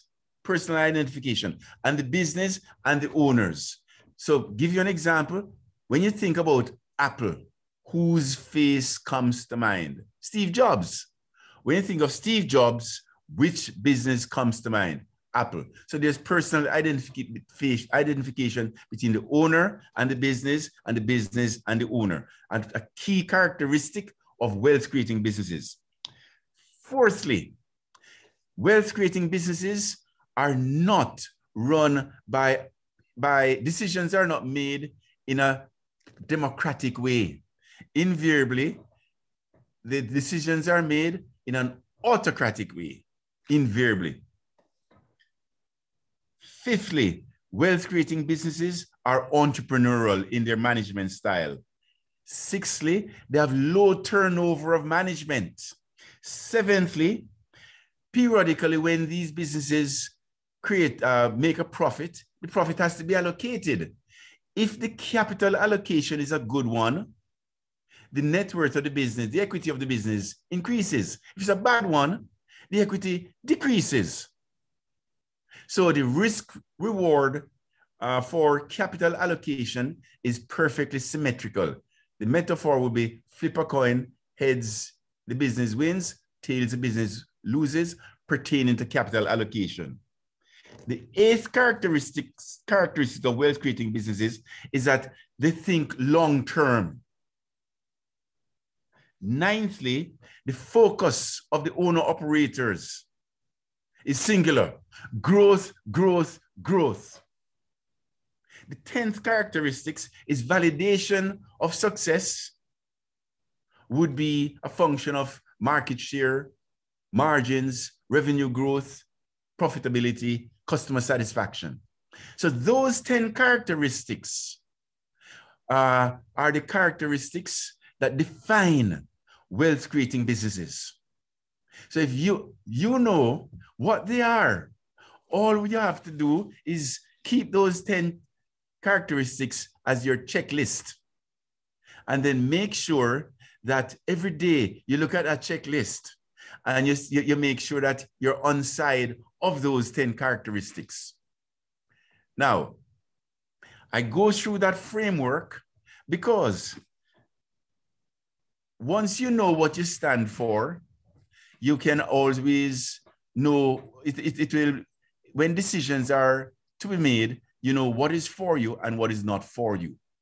So let me now superimpose against those 10 characteristics the equivalent characteristics of your typical publicly traded business.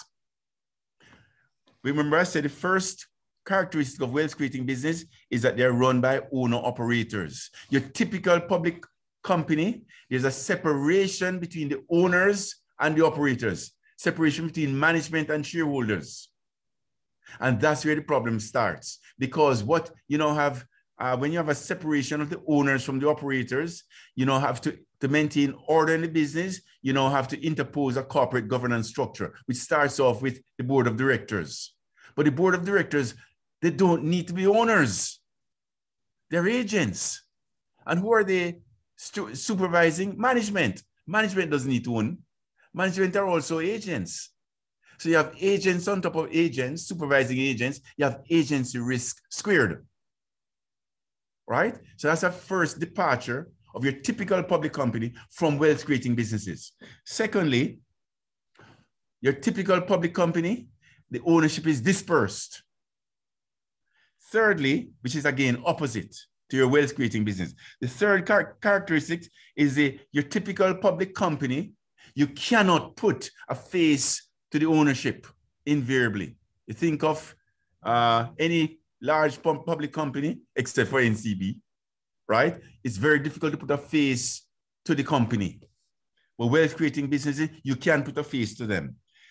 Fourthly, in your typical public company, because of corporate governance and what they call best of class corporate governance, it's run in a perfectly democratic manner, versus your wealth creating business is not. Fifthly, your typical public company is not entrepreneurial in its management style. It's invariably bureaucratic, because the first concentric circle of responsibility staff management has is don't lose your job. Therefore, bureaucracies are built. Sixthly, which is like, again, the opposite of wealth creating business. Sixthly, wealth creating business had low turnover management, typical public company, not so much in Jamaica, but it's in North America, high turnover of management. Your average CEO in North America lasts 3.5 years. In a wealth-creating private business, 35 years. Seventhly, periodically when for a public company, when a profit is made, the profit has to be allocated. If it's a good allocation, management gets a bonus. If it's a bad allocation, management gets half the bonus. If it's a really ugly allocation, management gets a golden parachute. It's tantamount to flip a coin. Heads, management wins. Tails, management does not lose. If your typical public company is run based on quarterly earnings. Quarterly earnings are important, and guidance is usually the decisions are made based on quarterly earnings versus your wealth creating private business. There's no quarterly pressures. So long term is the tenure of how decisions are made. Ninthly, the ninth comparison between your typical public company and wealth creating business would be whereby the focus of the owner-operator in a private business is growth, growth, growth. In your typical public company, it's the opposite. It's risk and compliance. That's what they focus on. And lastly, validation of success would be mark to market or stock price. So you can see that once you have codified, as we have here, the characteristics of wealth creating businesses, you can now measure any business, public or private, against those characteristics to see how many of the 10 characteristics really are relevant. And invariably, at the extreme, your typical public company, it would be the opposite of those 10 characteristics. Now, the reason for me being here is to go through with you how you can make your business a unicorn. So I started off by saying unicorns are private businesses that are valued at $1 billion. So how would you make your business a unicorn? The first thing you have to do is ask yourself, what do I have to do? What does my business have to do for it to be valued at $1 billion US? Well, firstly, we need to find a relevant valuation metric for your business. So if your business is say in the manufacturing business, we have to find out how manufacturing businesses are valued. So what you do, you go on a stock exchange and comb through the exchange. The Jamaica Stock Exchange may not have an equivalent, but you go to a larger stock exchange to see what the relevant metric would be for a business that is publicly traded that's similar to yours. So once you define the characteristics of your business, the industry, go and find a similarly traded business on an exchange, whether in the New York Stock Exchange or the Toronto Stock Exchange or the FTSE. And what you're looking for is a relevant valuation metric. And to be the most simple one would be price earnings ratio, say. So you may see that in New York and Toronto, London, the price earnings ratio for a business similar to yours clusters at around 10 times earnings. So you know that your business, for it to be a $1 billion business, you have to have earnings of $100 million, right? Because 10 times 100 million, $1 billion, okay? So the question now is, once you've done that, is how am I gonna get my earnings up to $100 million US? So that will force you to start thinking, and by the way, 10 times earnings, that is for if your business was public. But given that it is private, you have to apply an illiquidity discount to that 10 times earnings. And the illiquidity discount may range from 25 to 40%. Let us say it's 25%. So your business as a private business won't be 10 times earnings, because after you have applied it, the illiquidity discount, it will be, if we're applying a discount of 25%, it will be 7.5 times earnings. Okay? So you'll have to earn how much? Over 100 million, 120 million, say, to be worth $1 billion at 7.5 times earnings. So the question now is, how are you going to earn 120 million? How is your business going to earn 120 million? Once you have a target, then you can now think about margins, revenues, growth, and whether or not in your jurisdiction that's possible to earn 120 million. And if it's not, then you may have to say, okay, what's my next concentric circle? I have to go regional, right? And you see whether or not your business, given market share, market size, can really get to $120 million. If not, you may have to be thinking, well, I can't do it in Jamaica. I can't do it in the Caribbean. I have to go beyond the shores. So it guides having that goal of knowing what your relevant financial metric is, valuation metric is. Hence, you can figure out what your earnings need to be, and you put a time frame on it. Say 7 years from now, I need to get to 120 million, and my business will be a US in earnings, and my business will be a unicorn.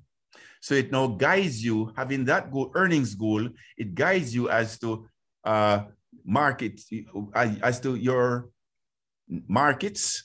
It also guides you to think about whether or not the management that you have is capable of taking you there.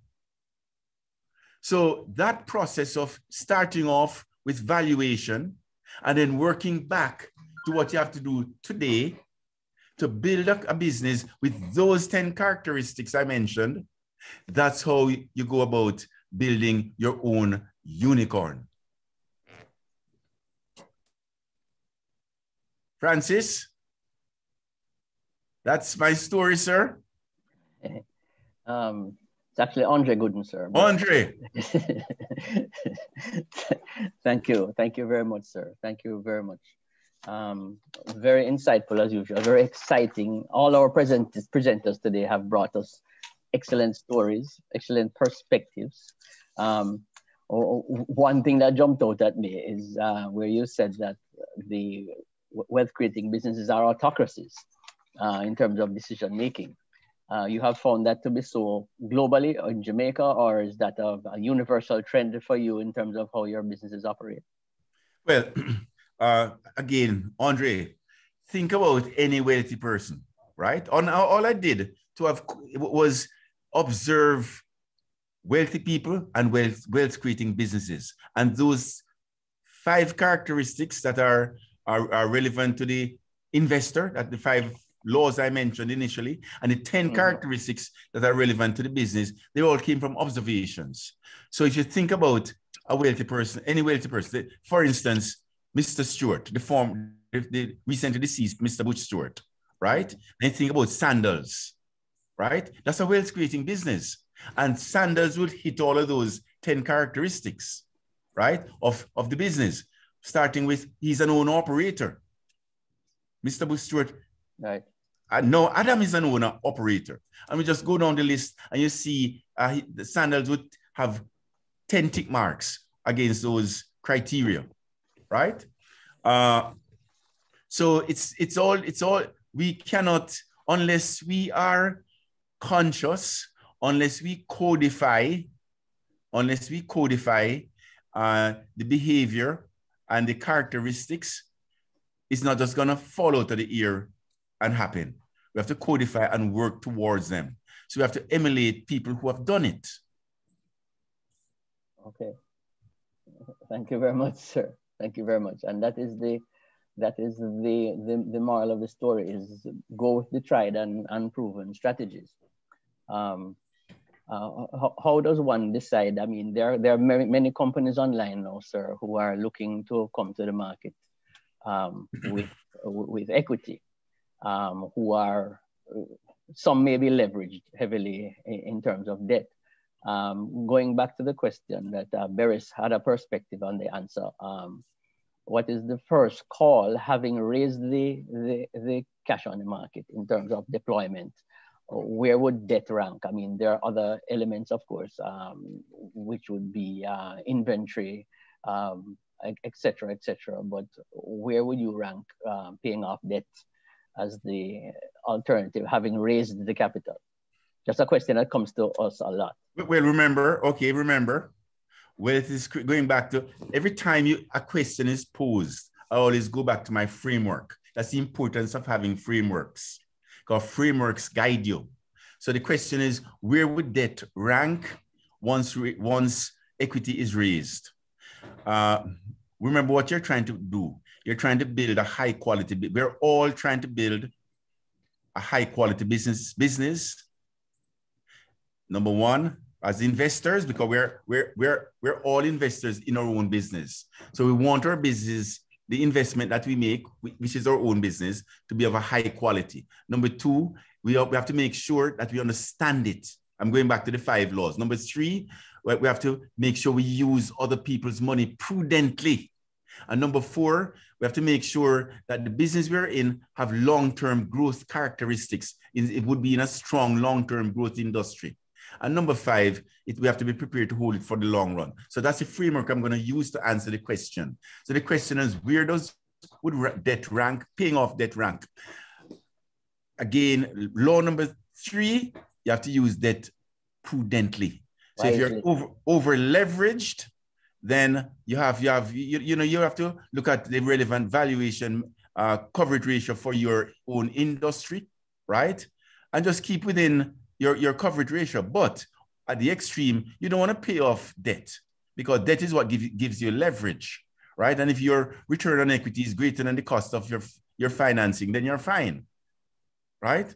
So I have always lived with debt. Debt is what creates wealth, because it increases your leverage and your return on equity. Thank you very much, sir. Thank you very much. Excellent presentation once again. And we thank you for the time. We have run over time a little bit, but certainly if there are any questions, put them in the chat and we will address them after. But again, thank you, sir. And I will ask Tracy and Spence, Chief Operating Officer on NCB Capital Markets, to move the official vote of thanks. Over to you, Tracy. Thanks, Andre. Hearing me? Yes, we are. Yes. Pleasant good morning, everyone. All protocols observed. So there is no better timing for this morning's topic than now. Jamaica has by no means been spared the effects of the COVID-19 pandemic. Almost every business has had to pivot, the new pandemic buzzword. But implicit in pivoting is restructuring, restoring, and renewing. And this is why I believe this webinar and its theme are very timely. In 2019, the stock exchange main market saw 7 new listings, while the junior market had 6. 2020 was well on its way to a continued active market, kickstarted by NROC's sale of shares in Trans-Jamaica, and then COVID hit. We didn't see any capital raise activity again until the summer. Understandably so, market uncertainty resulted in a pause and pullback in capital raise activity. Barris mentioned this, and Dr. Williams gave us some insights into the pandemic's impact on company performance, the market, and the economy. The reality is, though, that in order for businesses to truly pivot, or rather renew, restore, and restructure, they will require capital support. Institutions like Cygnus realized this and successfully approached the market in the latter part of 2020. Including Cygnus, over $8 billion has been raised on the market since December 2020, highlighting that expansion during a pandemic is indeed possible. Barris, thank you for sharing your perspective on why you decided to approach the market in spite of, and NCB Capital Markets was very happy to have assisted as co-broker. As a member of Jamaica's leading brokerage firm, the privilege is mine to represent my industry colleagues in lauding the Jamaica Stock Exchange, investment firms, investee companies, regulators, and investors who continue to dare greatly despite the challenges of present day. I believe we all should understand the importance of grooming a market to withstand shocks and know the role that equity capital plays in long-term growth and innovation. Marlene understands this clearly, and I thank her for her continued boldness in raising the bar where market development is concerned. As she reminded us, equity capital allows for agility, and it is extremely important that we take advantage of the resources available to us. As strategists, researchers, and investment managers, we must use data in ways that are guided by best practices and seek solutions geared towards making informed decisions. Dr. Lawrence, thank you for an excellent and informative presentation. Your work highlighted that equity is an underutilized means of raising capital, yet the benefits to be derived are far-reaching. I've had the pleasure of working with Dr. Lawrence in both a professional capacity and as a student of his, so I can attest to his work. My fellow colleagues, opportunities abound. The data speaks for itself. Stop leaving money on the table. The Honorable Michael Leachin, or Chairman, as he's affectionately called at NCB Financial Group, it's always a pleasure to hear you speak. We are guaranteed to leave with some gems. So I hope everybody took notes of the 5 laws of wealth creation, as well as the 10 characteristics of a wealth creating business, and importantly, how to create your own unicorn. Colleagues, you have heard the prospective presentations, themes, and charges emerging from each. And as such, the road to recovery might seem like a long one, but it doesn't have to be lonely.